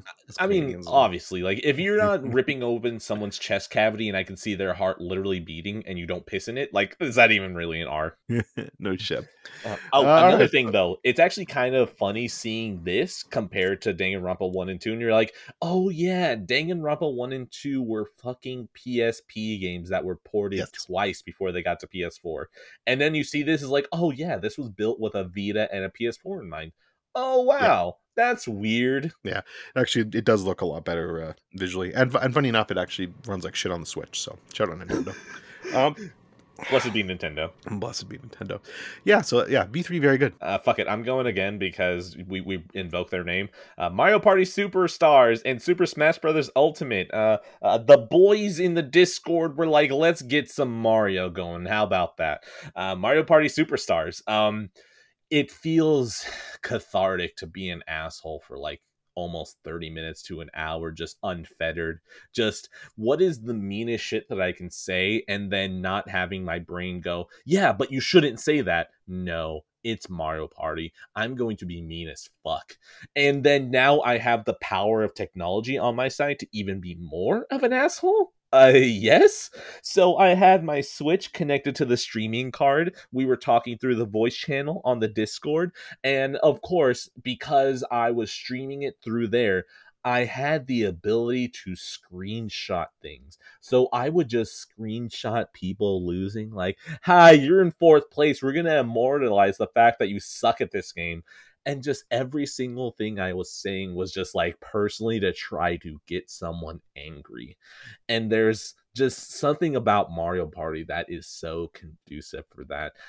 Anyone who I played with, I don't want to apologize. I would rather apologize to you one-on-one so none of you know that I apologized. At least, to each other. But at the same time, I will do it again and again and again. And if you stop playing with me, I would understand. But at the same time, fuck you. Mario Party Superstars is Hellspawn on Earth out of 10. Dorian, is there anything you want to say about Mario Party and how you should probably get it so then you can also say some mean shit to people and then have it all be like, yeah, we're still fine afterwards, though. No, make a new Mario Party game, Nintendo, you lazy pricks. This is the new Mario Party. This is the new Mario Party. No, make a new one. New mini games, new story, you fucking lazy. Yes, they've done that. Oh, a new story. Well, you know what I mean. I hate you. I want to see Mario get golf clubbed by Birdo. And I want Yoshi to go on a very introspective mission and then realize violence is not the way. Be Luigi, not Yoshi. No, that's going to be the DLC. Okay. Who's the Abby? Who's the Abby of the Mario universe? No, Birdo. Birdo. Oh, Birdo? Yeah, that's what I was saying. Birdo's going to golf club Mario. Okay. All right. Anyways, yeah, fuck Mario Party. That's all I Did I gotta say. even give this a score? Oh yeah, I did. Yeah, you Hellspawn. did. Yeah, you Okay. did. Super Smash Bros. Ultimate. We then went to Smash Bros. I what can you really say about Smash Bros? I feel like this is just here because we've never brought it up, so it's just like Smash Bros. You know what? I'm just gonna go through my history. That's about it. So Smash 64, played it. I found Kirby, and I liked Kirby because I was a dumb child. I was like 4 or 5 that didn't understand what the up B was as a third jump. So Kirby having multiple jumps is like, oh, perfect. My stupid child brain understands this. So it's like I can survive and get kicked off and come back, no problem. Melee. Smash Bros. Melee, I think, might have been like the first GameCube game that I bought with my own money. Actually, no, I even bought my GameCube with my own money. They dropped it to $100. It was right after like my 6th or 7th birthday, and I was like, oh yes, I'm going to buy a GameCube because I like Nintendo. So I bought that. I bought Melee. I bought a memory card. And what will forever haunt me for the rest of my life is that they gave me Ocarina of Time Master Quest. And I remember playing it and getting into the Deku Tree and then not knowing what a Zelda game was. So I didn't understand that fire could burn things, or the part of the dungeon where you're supposed to jump down and break the spider web underneath. I didn't understand that real life logic could apply in a video game. So I was like, I'm a dumb kid. I don't know what this is. I'm too stupid for this. And then I just stopped playing. And then, like, fast forward 2 or 3 years, I got rid of it and I have no idea where it is. And I will forever regret not having that. Bonus info, I used to have the Zelda Collector's Edition that had Ocarina of Time and Majora's Mask and the first one and Adventures of Link and a demo for Wind Waker. I used to have that, and then I got rid of that too. So double stupidity for what are very rare games on GameCube. I hate myself. Let's see, what was it? Oh, Smash Bros. I then got a Wii and checked Smash Bros. Dojo every single day before going to school to be right there for the next drop of characters. That website was my fucking life. Got it. I still enjoyed it. Subspace Emissary is fucking gold. I love the Subspace Emissary. I really wish we got another one because just this silent crossover of all Nintendo characters that I got to see Snake save Peach. Where else am I going to get that except Smash Bros? I fucking love the Subspace Emissary, and I just want to heap more praise on it, but we're going to move on. I bought a Wii U for Smash 4, so we can probably just leave that there. And now we get Smash Bros. Ultimate. This is probably the one I played the least of, and it makes me really sad because it is really good. I think the last time I was really consistent about playing it was 2019 because I had my Switch at work, and during my lunch breaks, I would just play it. But that was my hack Switch, so like all that data is just stuck on there now. I have my Switch OLED. I can't transfer over my save, so I literally just still have like 5 characters in the game. But Kirby's one of them, so I don't care. I'm covered. I have been a Kirby main basically pretty much this entire time. He is a little lovable ball, and I like him. So yeah, that's it. Smash Bros. Ultimate. Fun game out of 10. Dorian, tell me Smash. Take this wherever you'd like. Yeah, those are fun games. I never loved them, but they're always a good time to play with people. I've never been particularly good at them, so it's just, whatever. It's casual party shit. Mm-hmm. Honestly, I'd much prefer Mario Kart. Like, if I'm going to play a casual Nintendo sports game or whatever, multiplayer game, I've always been a Mario Kart guy, so that was always my go-to, but I would play some Smash. It's fine. Mario Kart fun as well. Is a series for you? Did none of them really grab you, or is it always just been like no? Yeah, I honestly, Ultimate's probably the one I played the most. Like I actually definitely when I first got it for the Switch, I put some time into it, but that was it. I played the 64 one a bit too. The GameCube one I basically didn't play any of, and then the Wii U ones I really didn't touch. So yeah. GameCube one was probably the one I put the most time into. I did all 52 challenges in that game. I unlocked every character. I did so much of the adventure mode.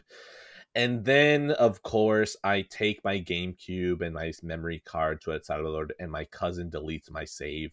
And I eternally hate that man for doing that because he also deleted my save for Pokemon Gold that had 2 level 100 Pokemons. And I wish nothing but jihad onto that man. A fatwa and any other sort of thing possible to wish violence upon someone. So yeah, Smash Bros. Ultimate is now I'm reminiscing about anger out of 10. Yeah, fun games. They're like a 7 out of 10 for me for Ultimate, anyways. All right, carry on because like I think I have 1, 2, 3, 4, 5, 6. 1, 2, 3, 4, 5, 6. Oh, no, I got 2 more. Okay, actually, that's perfect. So we'll bang out these 2. Okay. Let's do the Coen brother movies. Okay. So Raising Arizona and Blood Simple. Ooh. We'll start with Blood Simple. I actually watched that late last night Mm. on the good old Criterion channel streaming. Good stuff. This is my least favorite Coen brothers movie. It's fine. It's not a bad movie. It's very. So this was made in 1984. This is the Coen's first movie they worked on and did. I think just one of them directed it, but they both wrote it. It's still really well made. The problem I have with this movie specifically, I feel like the Coen brothers are kind of known for having really interesting characters in all their movies. Like they're always something like they're just unique. They're really well acted. There's something really like special I find about their character work in most of their movies. And in this one, I really didn't care about any of them. They were all just so dull and kind of lifeless to me. The story itself was good. Like it was an interesting revenge plot and kind of like the dark comedy, and it has a lot of like Coen Brothers staples. You could definitely see the influence there, and some of their later work and how they're just getting their chops and their teeth in. But yeah, this one just didn't hit for me because I just couldn't really like the characters. Just they were all very flat and one dimensional to me, and it just kind of hurt the movie. So I definitely enjoyed it. I wish I could have enjoyed it more, but it is what it is, and it happens sometimes. So it's a solid 6 out of 10. In the timeline of their filmography, what was this their first or? I believe so. Yeah. Oh, okay, all right, that's fine, understandable then. Yeah, and that's exactly like I'm not going to hold it too hard against them, and it's still a good movie. Like for your first movie, it's not bad at all. So definitely enjoyable. And then Raising Arizona. So this one was a lot more fun. Starring Nicolas Cage, of course. Frances McDormand's here too, as she always is in the Coen brother movies, and some other fine actors in this. This was just fun, man. Like Nicolas Cage is just having a blast here. I think this was probably right around his action superstar like resurgence, basically. And he's just basically playing like this just more moronic guy who constantly is in jail and gets himself into shit and just makes the poorest life decisions. And when him and his girlfriend can't have a kid, what's the idea? Well, let's just go steal a baby from somebody who has 6. They surely won't miss one, will they? We've all been there, okay? There's a lot of life experiences that we've all just gone through. Yeah, it's the most ridiculous plot ever, but I mean, it's the Coens. They make it work. Fun soundtrack is normal. A lot of country and like folk actually the word I'm looking for, folk influence in there. And yeah, it's not top tier Coens by any mean to me, but I mean, it was a lot of fun, and you could definitely do wrong on like a rainy Saturday afternoon. So good stuff. 7 out of 10. Again, seriously, when am I gonna? Like, this is a double whammy. The Nicolas Cage is more likely. No, not even. Coen probably has a shorter filmography for me to get through. The Coens most likely, if I ever get through this, that's how I'll get to this sooner. But also, I'm sensing that a lot with you. just there's so many things that like if I could just have a random generator to remind me of like just the topics in this show, like oh man, I'd be able to knock this out pretty well. But a lot of times, whenever I'm just sitting there, I'm like, I hate myself. Let's watch Resident Evil. Trust me, I know. All right. And then I'm just going to bring this because you brought up Adam Scott earlier. Let's just, and that was a while ago, but we're going to throw it here. It's fine. Transitions are hard. Yeah. We'll talk about Severance. I finally finished it. So the first season is done. All 9 episodes of the Tim Apple exclusive series. Ben Stiller, Adam Scott. Wait, Ben Stiller. This was an interesting show. It took me until the final 2 episodes. I wasn't completely sold on it. Now, with TV, I think and I don't know, I'm sure I've mentioned this on the show before to the audience, I'm very, very picky on TV. If something doesn't really capture me and I'm like, oh man, this is stellar and I want to continue watching, I will dump it. I am not going, if a show is good, I will not watch a second season of it. Good, just being good is not good enough for me. And the closest example I can give you to that is if I was watching Mr. Robot live after season 2, I probably would have dumped it. I would have killed you. I would Yeah. have stabbed you. I'm very, very picky when it comes to TV. So this was honestly on the chopping block for me until the final 2 episodes. The final 2 episodes, though, were really good, especially the finale. The finale is absolutely outstanding. It is so well done. Like, it is one of the most memorable finales for like just a regular season, not series, but just to end a season. I've seen in a long ass time. So I got to give him full props for that. And it definitely drew me in, and I'm definitely going to be back for season 2 now. And it's just cool. It's a very unique show. You know, mystery box is a negative term. So I'm not going to use it, but it does feel there is a big mystery to the center of this show. I'm assuming they have it mapped out and they know where they're going with it. And it seems like they're smart enough to like already be, you know, showing that they know what they're doing with it, which is good. This is a lost situation where they're making shit up as they go. But this was really well done. And I definitely can't wait for season 2, which is probably going to be a year away now, but we'll get to it eventually. There's an overall plan for the show. I have an endpoint in mind, and I intentionally didn't plan it season by season because I wanted to be flexible enough that we could get there in 2 seasons or 6 seasons. So that's what Google tells me. But now, who are they even speaking to? Ben. Really? Wait, no, hold on. Ben Stiller's the creator of the show. What? Mm-hmm. Yeah, he's the creator, executive producer, directs a couple of the episodes. I think I just glitched out. I don't. You wouldn't think so. Yeah, you wouldn't like watching this. It does not think you. If you watch this, you would not have any idea Ben Stiller had anything to do with this because it doesn't feel like something he would make. But it's really good. So okay, creator Dan Erickson, I think, is the person who said that. So you know what? Okay. We will see whenever God damn it, I gotta stop saying this. Who knows? Who knows? Twin Peaks is still here. Yeah. So I'll wrap it up with the score. We're gonna go we'll go 7.5 out of 10 on it. Really, really good first season. Yeah. Minor update on Twin Peaks. Still enjoying myself. Log Lady is life. That's it. I still not even done with season 1. God, I will get there. I will get there. Maybe stop watching Resident Evil and watch some Kino. No! Fuck. Let me watch stupid shit. Fuck. Hey, look, I've been doing really good on movies, though. We just haven't really hit them yet because, you know, we've been dominating with dumb shit right now. Okay, is it my turn now? No, I got Twin Peaks. I got Twin Peaks out of the way. Like, I'm still enjoying myself. I'll get there. How many do you have left now, then? I think I have 1 episode left of season 1. No. How many topics do you have left? Oh, okay. 1, 2, 6. Oh yeah. I've only got 5, so you're ahead of me. Go. Okay, cool. Predator. Sometimes you just have the manly urge in you to go wrap yourself in mud and then have the heartiest manly yell from your belly. And this is what Predator put in me. I just really want to go get naked, roll into some mud, and then light a fire and just yell like Tarzan now. And this is what Predator has done to me. Predator is fucking great. This movie is awesome. The Predator itself looks awesome. The ending of Arnold Schwarzenegger fist fighting the Predator and the Predator having like a lot of confidence, just being like, I will fucking destroy you. What's wrong with you? Why do you want to do this? Why do you want to even fight me? Is some of the manliest shit ever. This movie is just testosterone put onto a 4K disc. By the way, very nice transfer. It's not gonna be like great or anything. It's like, yeah, you know what? This is a 4K transfer. Nothing too special. It works. But man, like, this movie is so much fun. I don't know if there's anything further I can go into that. It's just very fun. A lot of testosterone. Fist fight at the end is the moment where I went, yeah, this movie just got kicked up an extra level. Yeah, I need to see it. It's actually a huge gaping hole in photography. So it's on my watch list. It's one. When I say I will get to it eventually, I mean sometime probably, you know, in a reasonable time frame, not 10 years like you. So correct.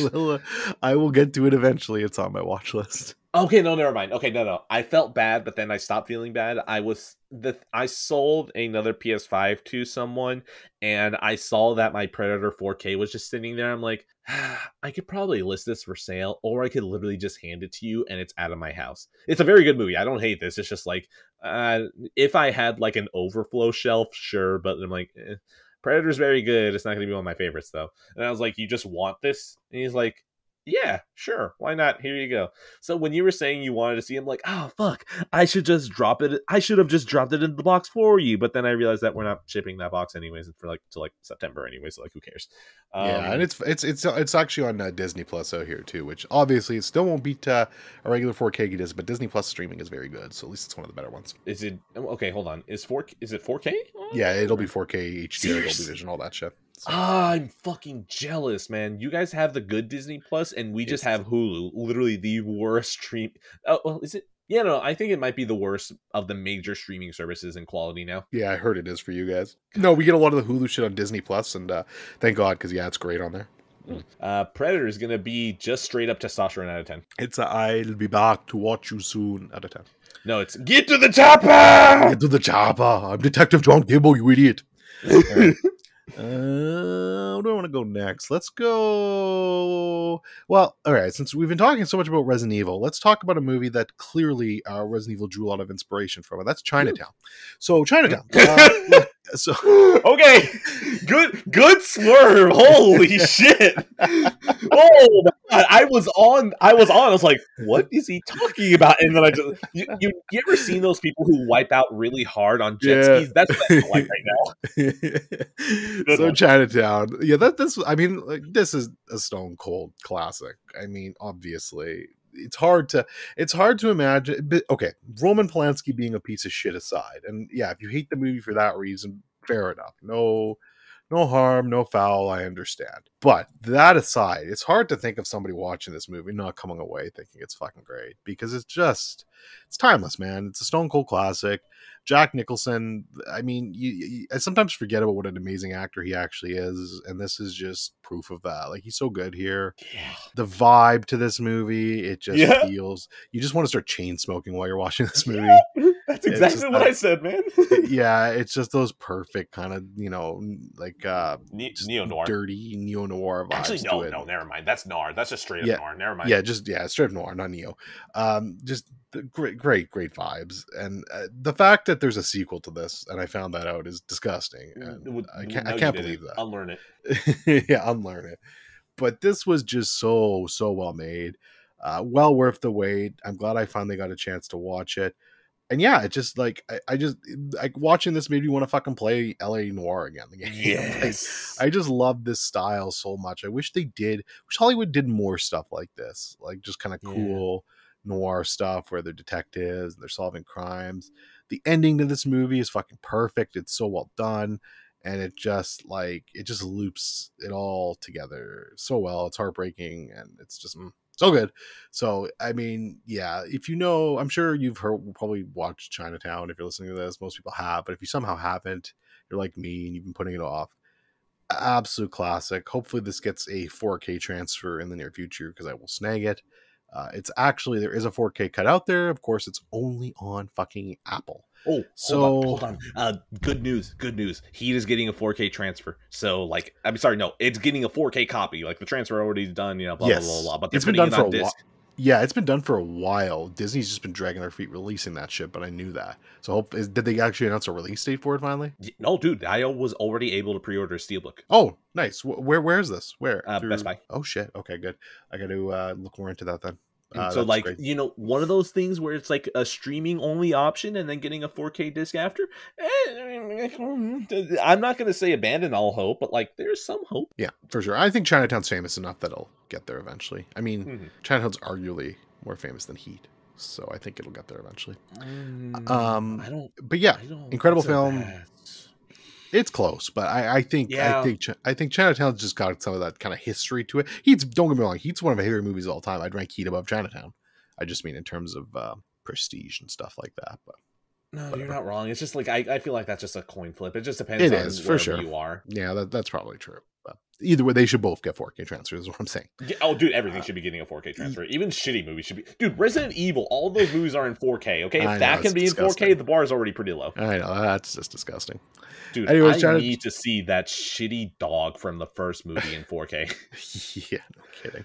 The liquors are horrible. 9 out of 10, Stone Cold classic. It's definitely better than Resident Evil. I mean, what isn't? Chinatown.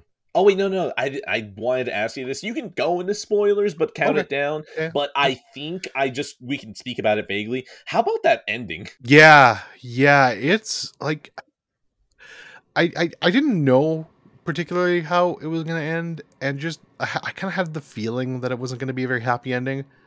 So I won't say much more than that. But yeah, it's a lot. It's definitely a lot, and but I think it just ties kind of the whole movie together perfectly, and it really kind of shows you just kind of the city, just the area he works in. Yeah, the city life, the area he works in, and just how shitty his job is. Honestly, I was like, this is a good movie, and then we get to that ending, and my brain was like, yeah. Oh, you fucking done it. You created a masterpiece. Yeah, it's incredible, and definitely kicks it up a notch, that ending, in my opinion, because it's so perfect. They just absolutely nailed it. One of the, just the screenplay too. Like, apparently the screenplay is famous for, just in general, it's thought of as one of the best screenplays of all time, and that doesn't surprise me. It's just rock solid. Just perfect writing and tight and just great. You see, the weird thing is that whenever I think about screenplays, I just like the idea of oh, okay. Well, okay, sorry, I don't like the idea. What I mean is that in my brain, whenever someone says that it's a good screenplay, my brain is like, okay, so that screenplay is very good about giving you the idea of what is put onto the film. I get that. But then my brain starts thinking, is it weird that... to think of comparing screenplays, my brain thinks, do you take in consideration the movie? If you read the screenplay and then you compare it to a movie, do you then go, oh, well, the screenplay wrote it very well and it was translated well to the movie? What is the criteria of a good screenplay? That's what I'm now racking my brain on. Yeah, for sure. It's not an exact science that you can compare one to one. Of course. But my brain is what are the some foundations in a screenplay that makes someone go, oh yes, that's a good one? Is it the fact that when you read it you can picture it in your head, or is it reading it and then comparing it to the final product and being yes, that's perfect? That's a good question. I'd honestly have to I don't read. I've never. Oh, I know. Trust me, we have no answers. It's just more questions of no. That's a good question. That'd be a good question to ask somebody who actually knows. Hey, what actually makes a screenplay tick? What would jump out to you as a good screenplay? That's a good question. And as we all know, we have always the answers on Passive Pixel. Fucking always.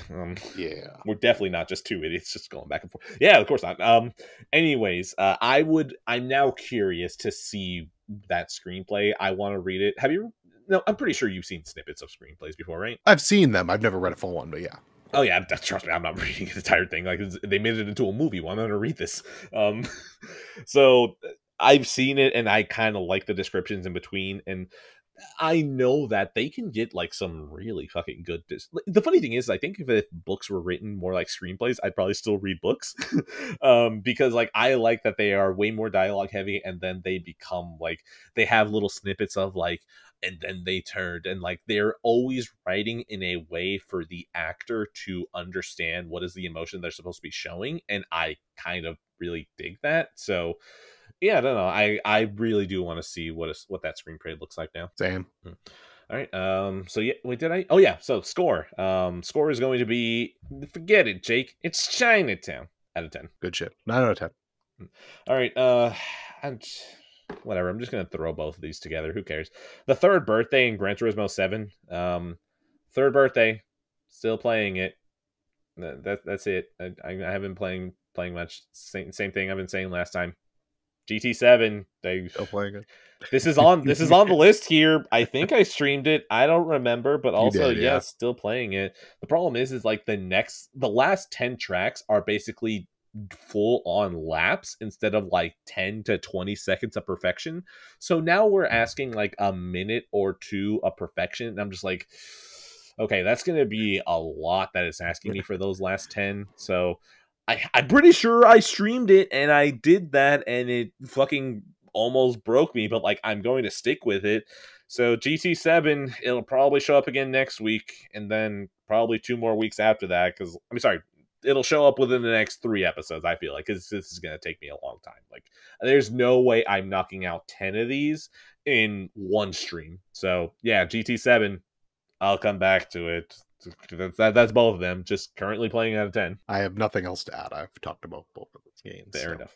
Okay, go on for the next one. All right, let's talk about Crazy Heart. So this was directed by Scott Cooper. He's done a few movies. I've only ever seen Antlers, but he's also done Black Mass, Hostiles, Out of the Furnace. Basically, he's worked with Christian Bale a lot and done some stuff there.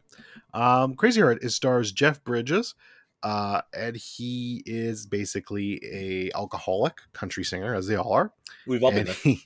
And he's basically... I'm running that joke to the ground. It is now banned. I can't do it again. And he's just basically at the end of his road. Jeff Bridges won the Best Actor for this Oscar in 2009 or 2010. And he really anchors this movie and is fantastic. But Colin Farrell's also here, Maggie Gyllenhaal, Robert Duvall, got a lot of good actors here. This is just like one of those movies that is like just a very straight, down to earth drama. It's never gonna like be like, oh man, this movie's absolutely fucking incredible, you have to see it. It's not that good, but it's just a perfectly acceptable drama that does a good job. It hits all the beats it needs to. It's well acted, well made, and very rewatchable. So I enjoyed it. It's just good stuff. I don't really have much more to say about it, but worth watching if you're into that sort of thing. I can picture the poster. That's about it. I just picture Jeff Bridges holding a guitar and it says Crazy Heart at the bottom. And I just always remember thinking, I don't know if that's a good name. That's it. Yeah. That's all I got out of 10. The only other thing I have to add is if I liked country music more, I probably would have gotten more enjoyment out of it, but I really fucking hate country music. So that was like a knock against it. But other than that, it was good. So I just want to say that I feel like country music is just past its prime, and now you just have really shitty bro country, which I'm pretty sure country had its good heyday. We're long past it. Fair. All right. You have 2 left? Yeah, actually. I only have 2 left. Okay, so I'll do one more then. Okay. We'll do the Red Shoes next. Okay. So this is from 1948. This was from the resident clown, Mac. This was his pick. This was his pick for me for the month of June. Burnt Tendy stand up? Yes. I picked The Fly for him. So he got The Fly and I got the Red Shoes. This was one of my favorite movies he's suggested to me. So first of all, I should have looked no further than this was one of Martin Scorsese's favorite movies of all time. Oh, okay. Yeah, and like when I heard that, I'm like, all right, well, I mean that makes a lot of sense here. Yeah, it's hard to deny at that point. So there's a couple directors here, Emmerich Pressburger and Michael Powell. It's basically about a woman who wants to become a world-class dancer, and she needs to choose between a couple of different things, like between her love life, between her dedication to the craft. Black Swan is very obviously inspired by this. And now here's the thing. And this is my only complaint about the movie, and then I'm going to give it a bunch of praise. And it's the same issue I have with all of these movies from the 40s to 60s. I just it just never it gets down a dark path, but it never quite full. Yeah, it never commits to it. It has to pull back. And I understand that's just a limitation of the time. They weren't able to do that. And despite that, this is still an incredible film. I am so upset that I didn't get to see this movie in 4K for the first time. This is one of the few Criterion 4Ks they have. This is a must-watch in 4K. Okay, I really feel that way. The colors and the fucking vivid fucking cinematography in 1948. This movie looks fucking jaw-dropping, man. Shit. It is so beautiful, this movie. There's I don't want to spoil anything, but I'll say this. There's an extended dance sequence in the middle of this movie that kind of gets a little trippy. and it's stunning, the fact that this was made in 1948. Like, absolutely stunning to me how beautiful that sequence is, and just overall how gorgeous this movie is. But yeah, it's really well made. Like I said, I can definitely see why this is one of Scorsese's favorite movies of all times. I could even feel a little of him in this. Like, it's just, it's so well made, and I feel like it's the type of movie that inspired a ton of shit. And I feel like Black Swan, The Wrestler, a lot of Aronofsky's work was probably inspired by this. So just incredible work. And yeah, definitely one I want to rewatch. And as soon as I can, like when there's a Criterion sale, that one's going to be bumped up the list for one for me to get. All right. The road that I just took on this movie was, oh yeah, I keep seeing that one, to I'm interested, to oh shit, Scorsese, to HBO Max is streaming this, to I will watch this totally today, to oh fuck, there's a 4K cut that is good. Like the cinematography in this movie is worth it. Okay, I will hold off. To adding it to my well, I was about to purchase it literally on Amazon. Then I reminded myself I just bought a trilogy of, you know what? I'll say it here because like I haven't actually said it. I bought the Man with No Name trilogy in 4K. Now, Dorian, do you know which movies those are? No, not offhand. What is it? For a few dollars more. Oh, sorry, no, handful of dollars, a few dollars more, and The Good, Bad, and the Ugly. Oh, very cool. Those, yeah, yeah, so I've never seen any of those, but yeah, same. that's really That's cool. the thing. I am like Western is a huge blind spot for me, so I saw that for a few dollars more got released in 4K, and I was like, wait a minute, I think that's the second one of that trilogy, and I know The Good, Bad, and the Ugly has been in 4K for a while, so that would imply that all three are probably up by this point. And I looked and I saw, and I was like, yes, I have been meaning to get into Westerns for a while. At my previous job, one of my managers, who actually, his dad owned a ranch, so he was just like very deep into that. He's like, oh yeah, dude, Westerns are the shit. And I think before I left, I was like, dude, just tell me what Westerns you like and I'll just write them down. And I did. So like this is he kept coming back to this one, and I think Stagecoach was another one. So it's like, oh, even Stagecoach, like I think it was like a movie from like the 30s, and it has a 4K gun. It's like, oh my god, yes, please. So yeah, that's all that. I will probably hold off now until a Criterion sale as well. But Red Shoes, you've sold me on. Yeah, this one I think would be up your alley, and I cannot recommend enough. Like, I have heard HBO Max's streaming quality has gotten better, but this is No, but definitely that's one you want to wait like for the it's 4K. not. If you Yeah, say nice cinematography, like yeah, that enough where it's like even crazy to think that in the 40s they were doing that, yes. like I will hold off. Yeah, I was stunned at how gorgeous this movie was for the 40s. Like, you wouldn't expect that sort of thing, but yeah. So this will be a treat in 4K, and I will be getting this on a Criterion sale too. So Dude, 8 out of this 10, very very good movie. Criterion sale out of 10. Now, what you said would have made it a perfect transition to Lawrence of Arabia, but I want to keep that for last. Speaking of older movies with gorgeous cinematography, even years later, no, I want to, but we'll hold off on that for a second. Days of Thunder.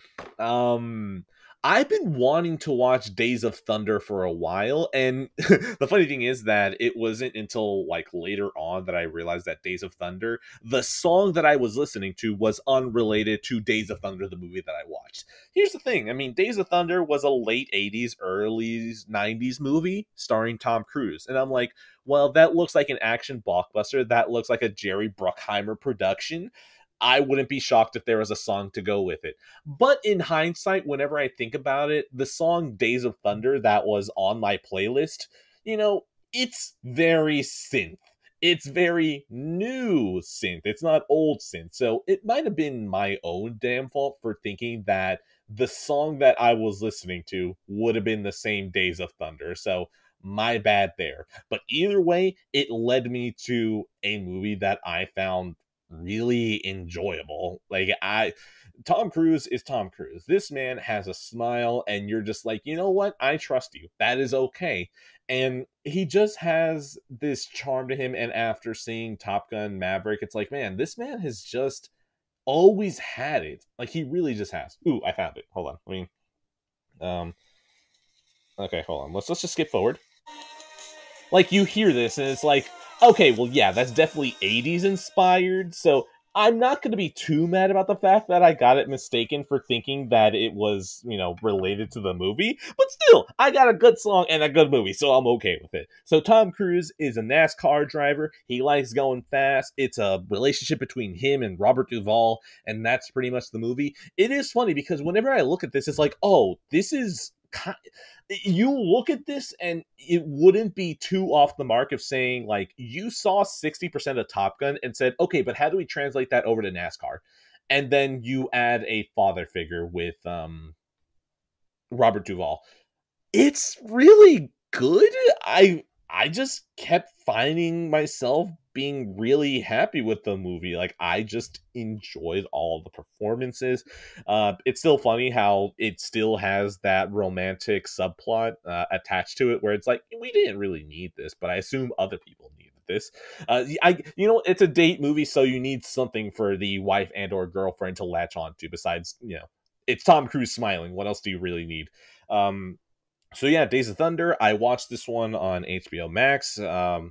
Part of me, I think it was like my excitement for seeing that it was on there that overtook me, because I would have much preferred seeing this one in 4K, not because of the visuals, but because I would have wanted to hear it with probably the better audio fidelity that the movie would have given me. But also considering that I wouldn't have wanted to keep it, I probably got out better this way. So Days of Thunder, great movie. It's great's too strong, but it is just like a very good movie, very competent. The action and the driving is very fun. Sound design very good. It's just very charming. Oh my god, I'm trying to remember his name, but I can only remember the character's name. Merle from The Walking Dead, and it makes me so sad that I have to refer to him as that because I know that he's done way more than that, but that is my first touchstone because I feel really dumb. Michael Rooker. Oh, fucking Michael Rooker. I'm so sorry. So yeah, Michael Rooker is the other guy that Tom Cruise is competing against. Michael Rooker he is Michael Rooker in this movie, and he's just really fun to be around. I don't know. That's just all I can really say. Days of Thunder is just a really pleasant movie, and that's all I can say. Days of Thunder is gonna be a loud vroom out of 10. Yeah, I don't know much about this movie, but I like Tony Scott and I like Tom Cruise, so it's watch listed. Get to it eventually. No, you're not wrong, actually. Yeah, Tony Scott did direct this. So Tony Scott, he's on a good streak with me. We've got Days of Thunder, we got Man on Fire, and we got Top Gun. I should probably dig deeper into his filmography. Yeah, I'll be excited when you get to True Romance. Wait, I've seen True Romance. I forgot about that. Oh my god. Tony Scott's great. He's good. Yeah, True Romance is a really good movie. I like that one a lot. So you get the Tarantino writing in there, so it's the best of both worlds. Damn right. Yeah. Also, Brad Pitt as a stoner, and I think he says the N-word. What else do you need? Yeah, Gary Oldman there playing I don't know if this term's correct or not, a wigger. I don't know if I can say that, but that's what he is in the fucking movie, and it's hilarious. Hold on. Okay, let's see. Is wigger acceptable? Because I'm pretty sure it's an insult against white people. So yeah, I think so. If it's not, then cut it out. I don't want to get canceled. No, that's the thing. We'll leave it in because I've already said it too. So we'll get canceled together. But that's the thing. Like wigger is a term. Like it really is, though. Yeah, I mean he's just a dumb white guy who's being a moron. But it's pretty funny. We'll go down together on this one. Yeah. Anyways, all right. The most thing I saw was Quora was someone asking if wigger was offensive, and they're just like, I don't know. It's like, oh, cool, okay, cool, thanks, I guess. Cool. All right. Next. Let's do the celebration. So, Thomas Vinterberg, the director. Vinterberg, he's back. Yeah, so he did Druck, Jag 10, and now we're doing Festen. All these one-word, these alternate titles here. We're getting these foreign alternate titles now all the time. So, the celebration. So, this movie. So, first of all, little history lesson on this movie. The Dogma 95. Well, what the fuck is Dogma 95, you might ask? Well, seriously, what is this? Why is that just a username? What is the Dogma 95? Well, Thomas Vinterberg and his buddy Lars von, what's his name? Oh, Lars von Trier? Lars von Trier, thank you. Oh, God. They're like, hey, you know what? We're tired of all this shit in films. Let's make some rules here. and let's follow these rules, and let's make some movies with these rules. Now, I think the funny thing is, Thomas Vinterberg and Lars, they only did one each. Now, there's about 30 to 40 movies that followed the Dogma 95 protocol, but there were some basic rules. So give me a second here. Let me look this up. Dogma 95 rules. So, yeah. Just down 1 sec. I'm just pulling this up. Okay, so there's about 10 rules. Okay, shooting must be done on location. Props and sets must not be brought in. The sound must never be produced apart from the image or vice versa. The camera must be handheld. Any movement or mobility attainable in the hand is permitted. The film must be in color. Special lighting is not acceptable. Optical work and filters are forbidden.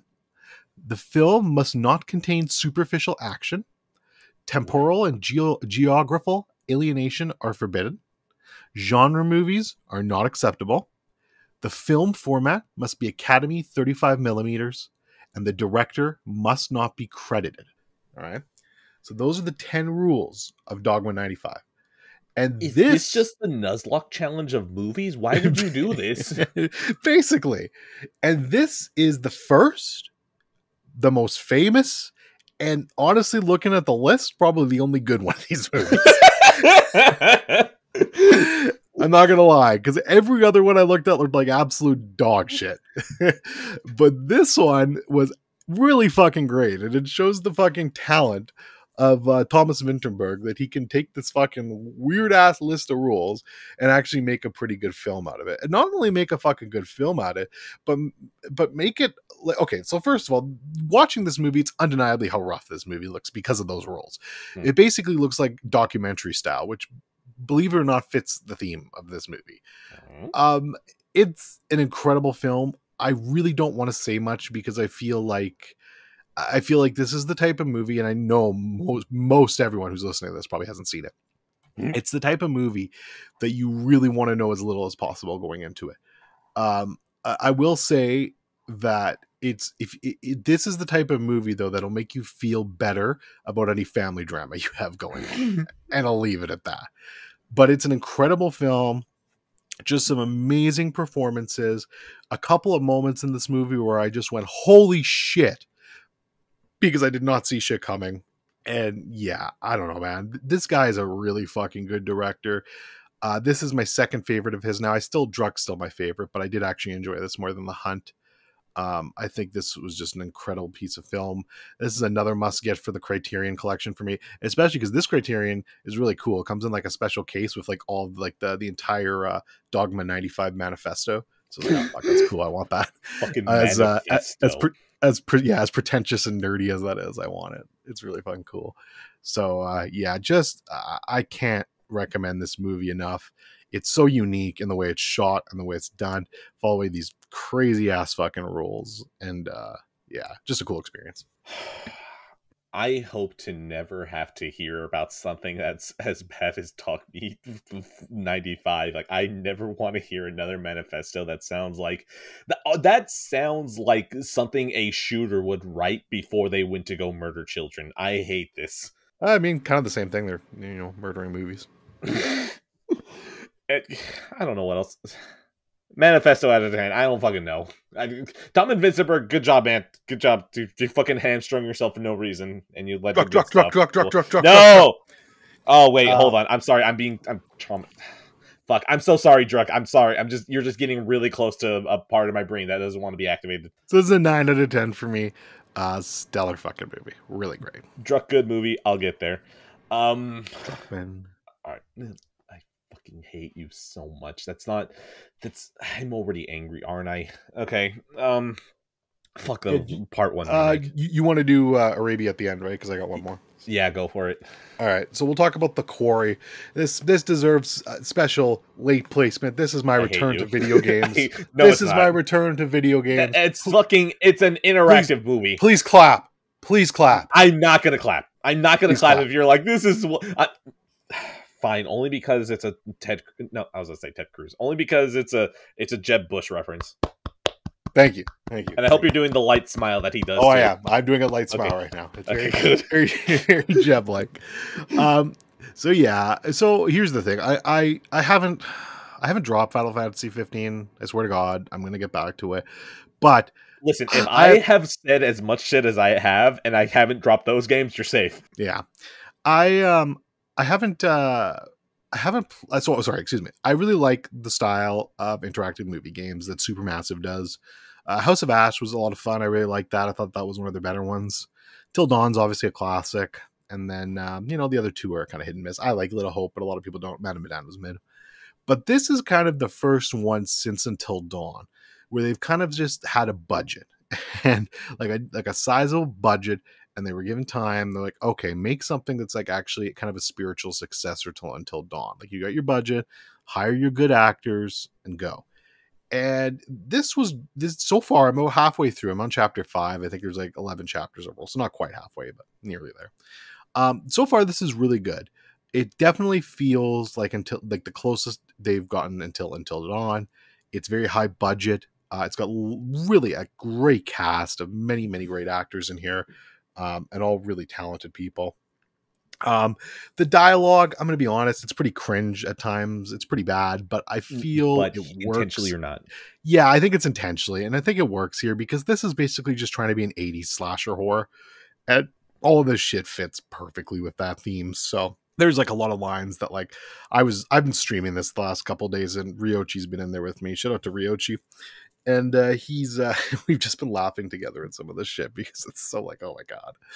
But it's fun. I really like it so far. So I've had a great time with it. And again, like I said, just really, really solid cast across the board. The acting's good. The story's interesting. I have a feeling where they're going with it already. But I'm sure since I'm so early in, there'll be some twists I don't expect yet. Managed to keep everyone alive so far, knock on wood. I imagine they're all going to be fucking dead before long. I remember my Until Dawn playthrough where I had like one person only survive and everyone else bit it. But hopefully we'll keep a few more people alive in this one. But yeah, so far, really enjoying it. It's a blast, and it's not a super long game, so I imagine hopefully by the next episode I'll be done it and can talk a bit more about it. So now I'm just curious. Until Dawn, so I think that for the most part, I had like 1 or 2 people dead, like just through normal play. And it wasn't until the end that I fucked up and then killed like at least 6 people. Was that the same case for you, or? I think I had like 2 people die before the end. And then, yeah, they had basically everyone died except for the one guy. So... Yeah. I love how that ending is just like, you can just clear the entire board right now on accident. Well, it's funny. House of Ash is kind of similar. House of Ashes is kind of similar, where it's like you can obviously people can die before that, and I had one guy die before that. But then you get to the end, and like there are like 1,000 different ways to die. But this time I managed to keep everyone alive. Like I was really on my game, and I managed to keep everyone alive except for that one guy who died earlier. So I was pretty happy with myself there. This one, I feel like it'll have to be free. I don't know, like. Especially after Danganronpa, like I'm just not in the mood for something that isn't going to touch my brain properly with gameplay. So just seeing this, I'm like, pretty sure I'll enjoy it. I enjoyed Until Dawn. Not right now, though. Not right now. So out of 10. I'm going to give it a... Fuck, I'm trying to think of the line in the fucking game. It's something like, yeah, you can fuck a bear. That's cinema out of 10. Hold on, what? There's some line about fucking a bear that's really weird that made me laugh. So, cinema. Okay, you know what? Maybe I'll just go play it right now. Like immediately right now. End cards. Bye-bye. Bye. All right. Talk about my spiteless movie. If we're going to talk about cinema, Lawrence of Arabia. Finally, it's been about 3 years that I've been wanting to watch this movie. It's been stuck in the Columbia Pictures Volume 1 4K Classics thing. And I really did get close to spending the money to to watch this cinema, right? And then it finally happened. They announced it for Steelbook, and I was just very excited to be able to finally watch this movie.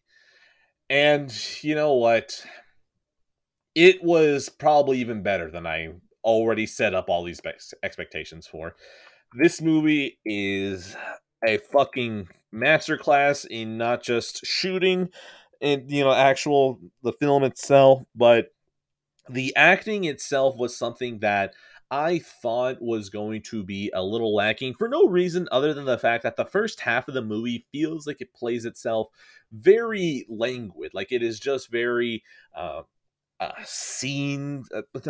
Oh my god, I can't really remember the word. I guess uh environment heavy, I guess. Like it just feels like it's more about soaking in the environment than presenting you a story with characters and all that. And that's the thing, I was still all in for that. Like the movie has very small characterizations that it drops in the first half, and it just gives you these gorgeous visuals, an incredible score.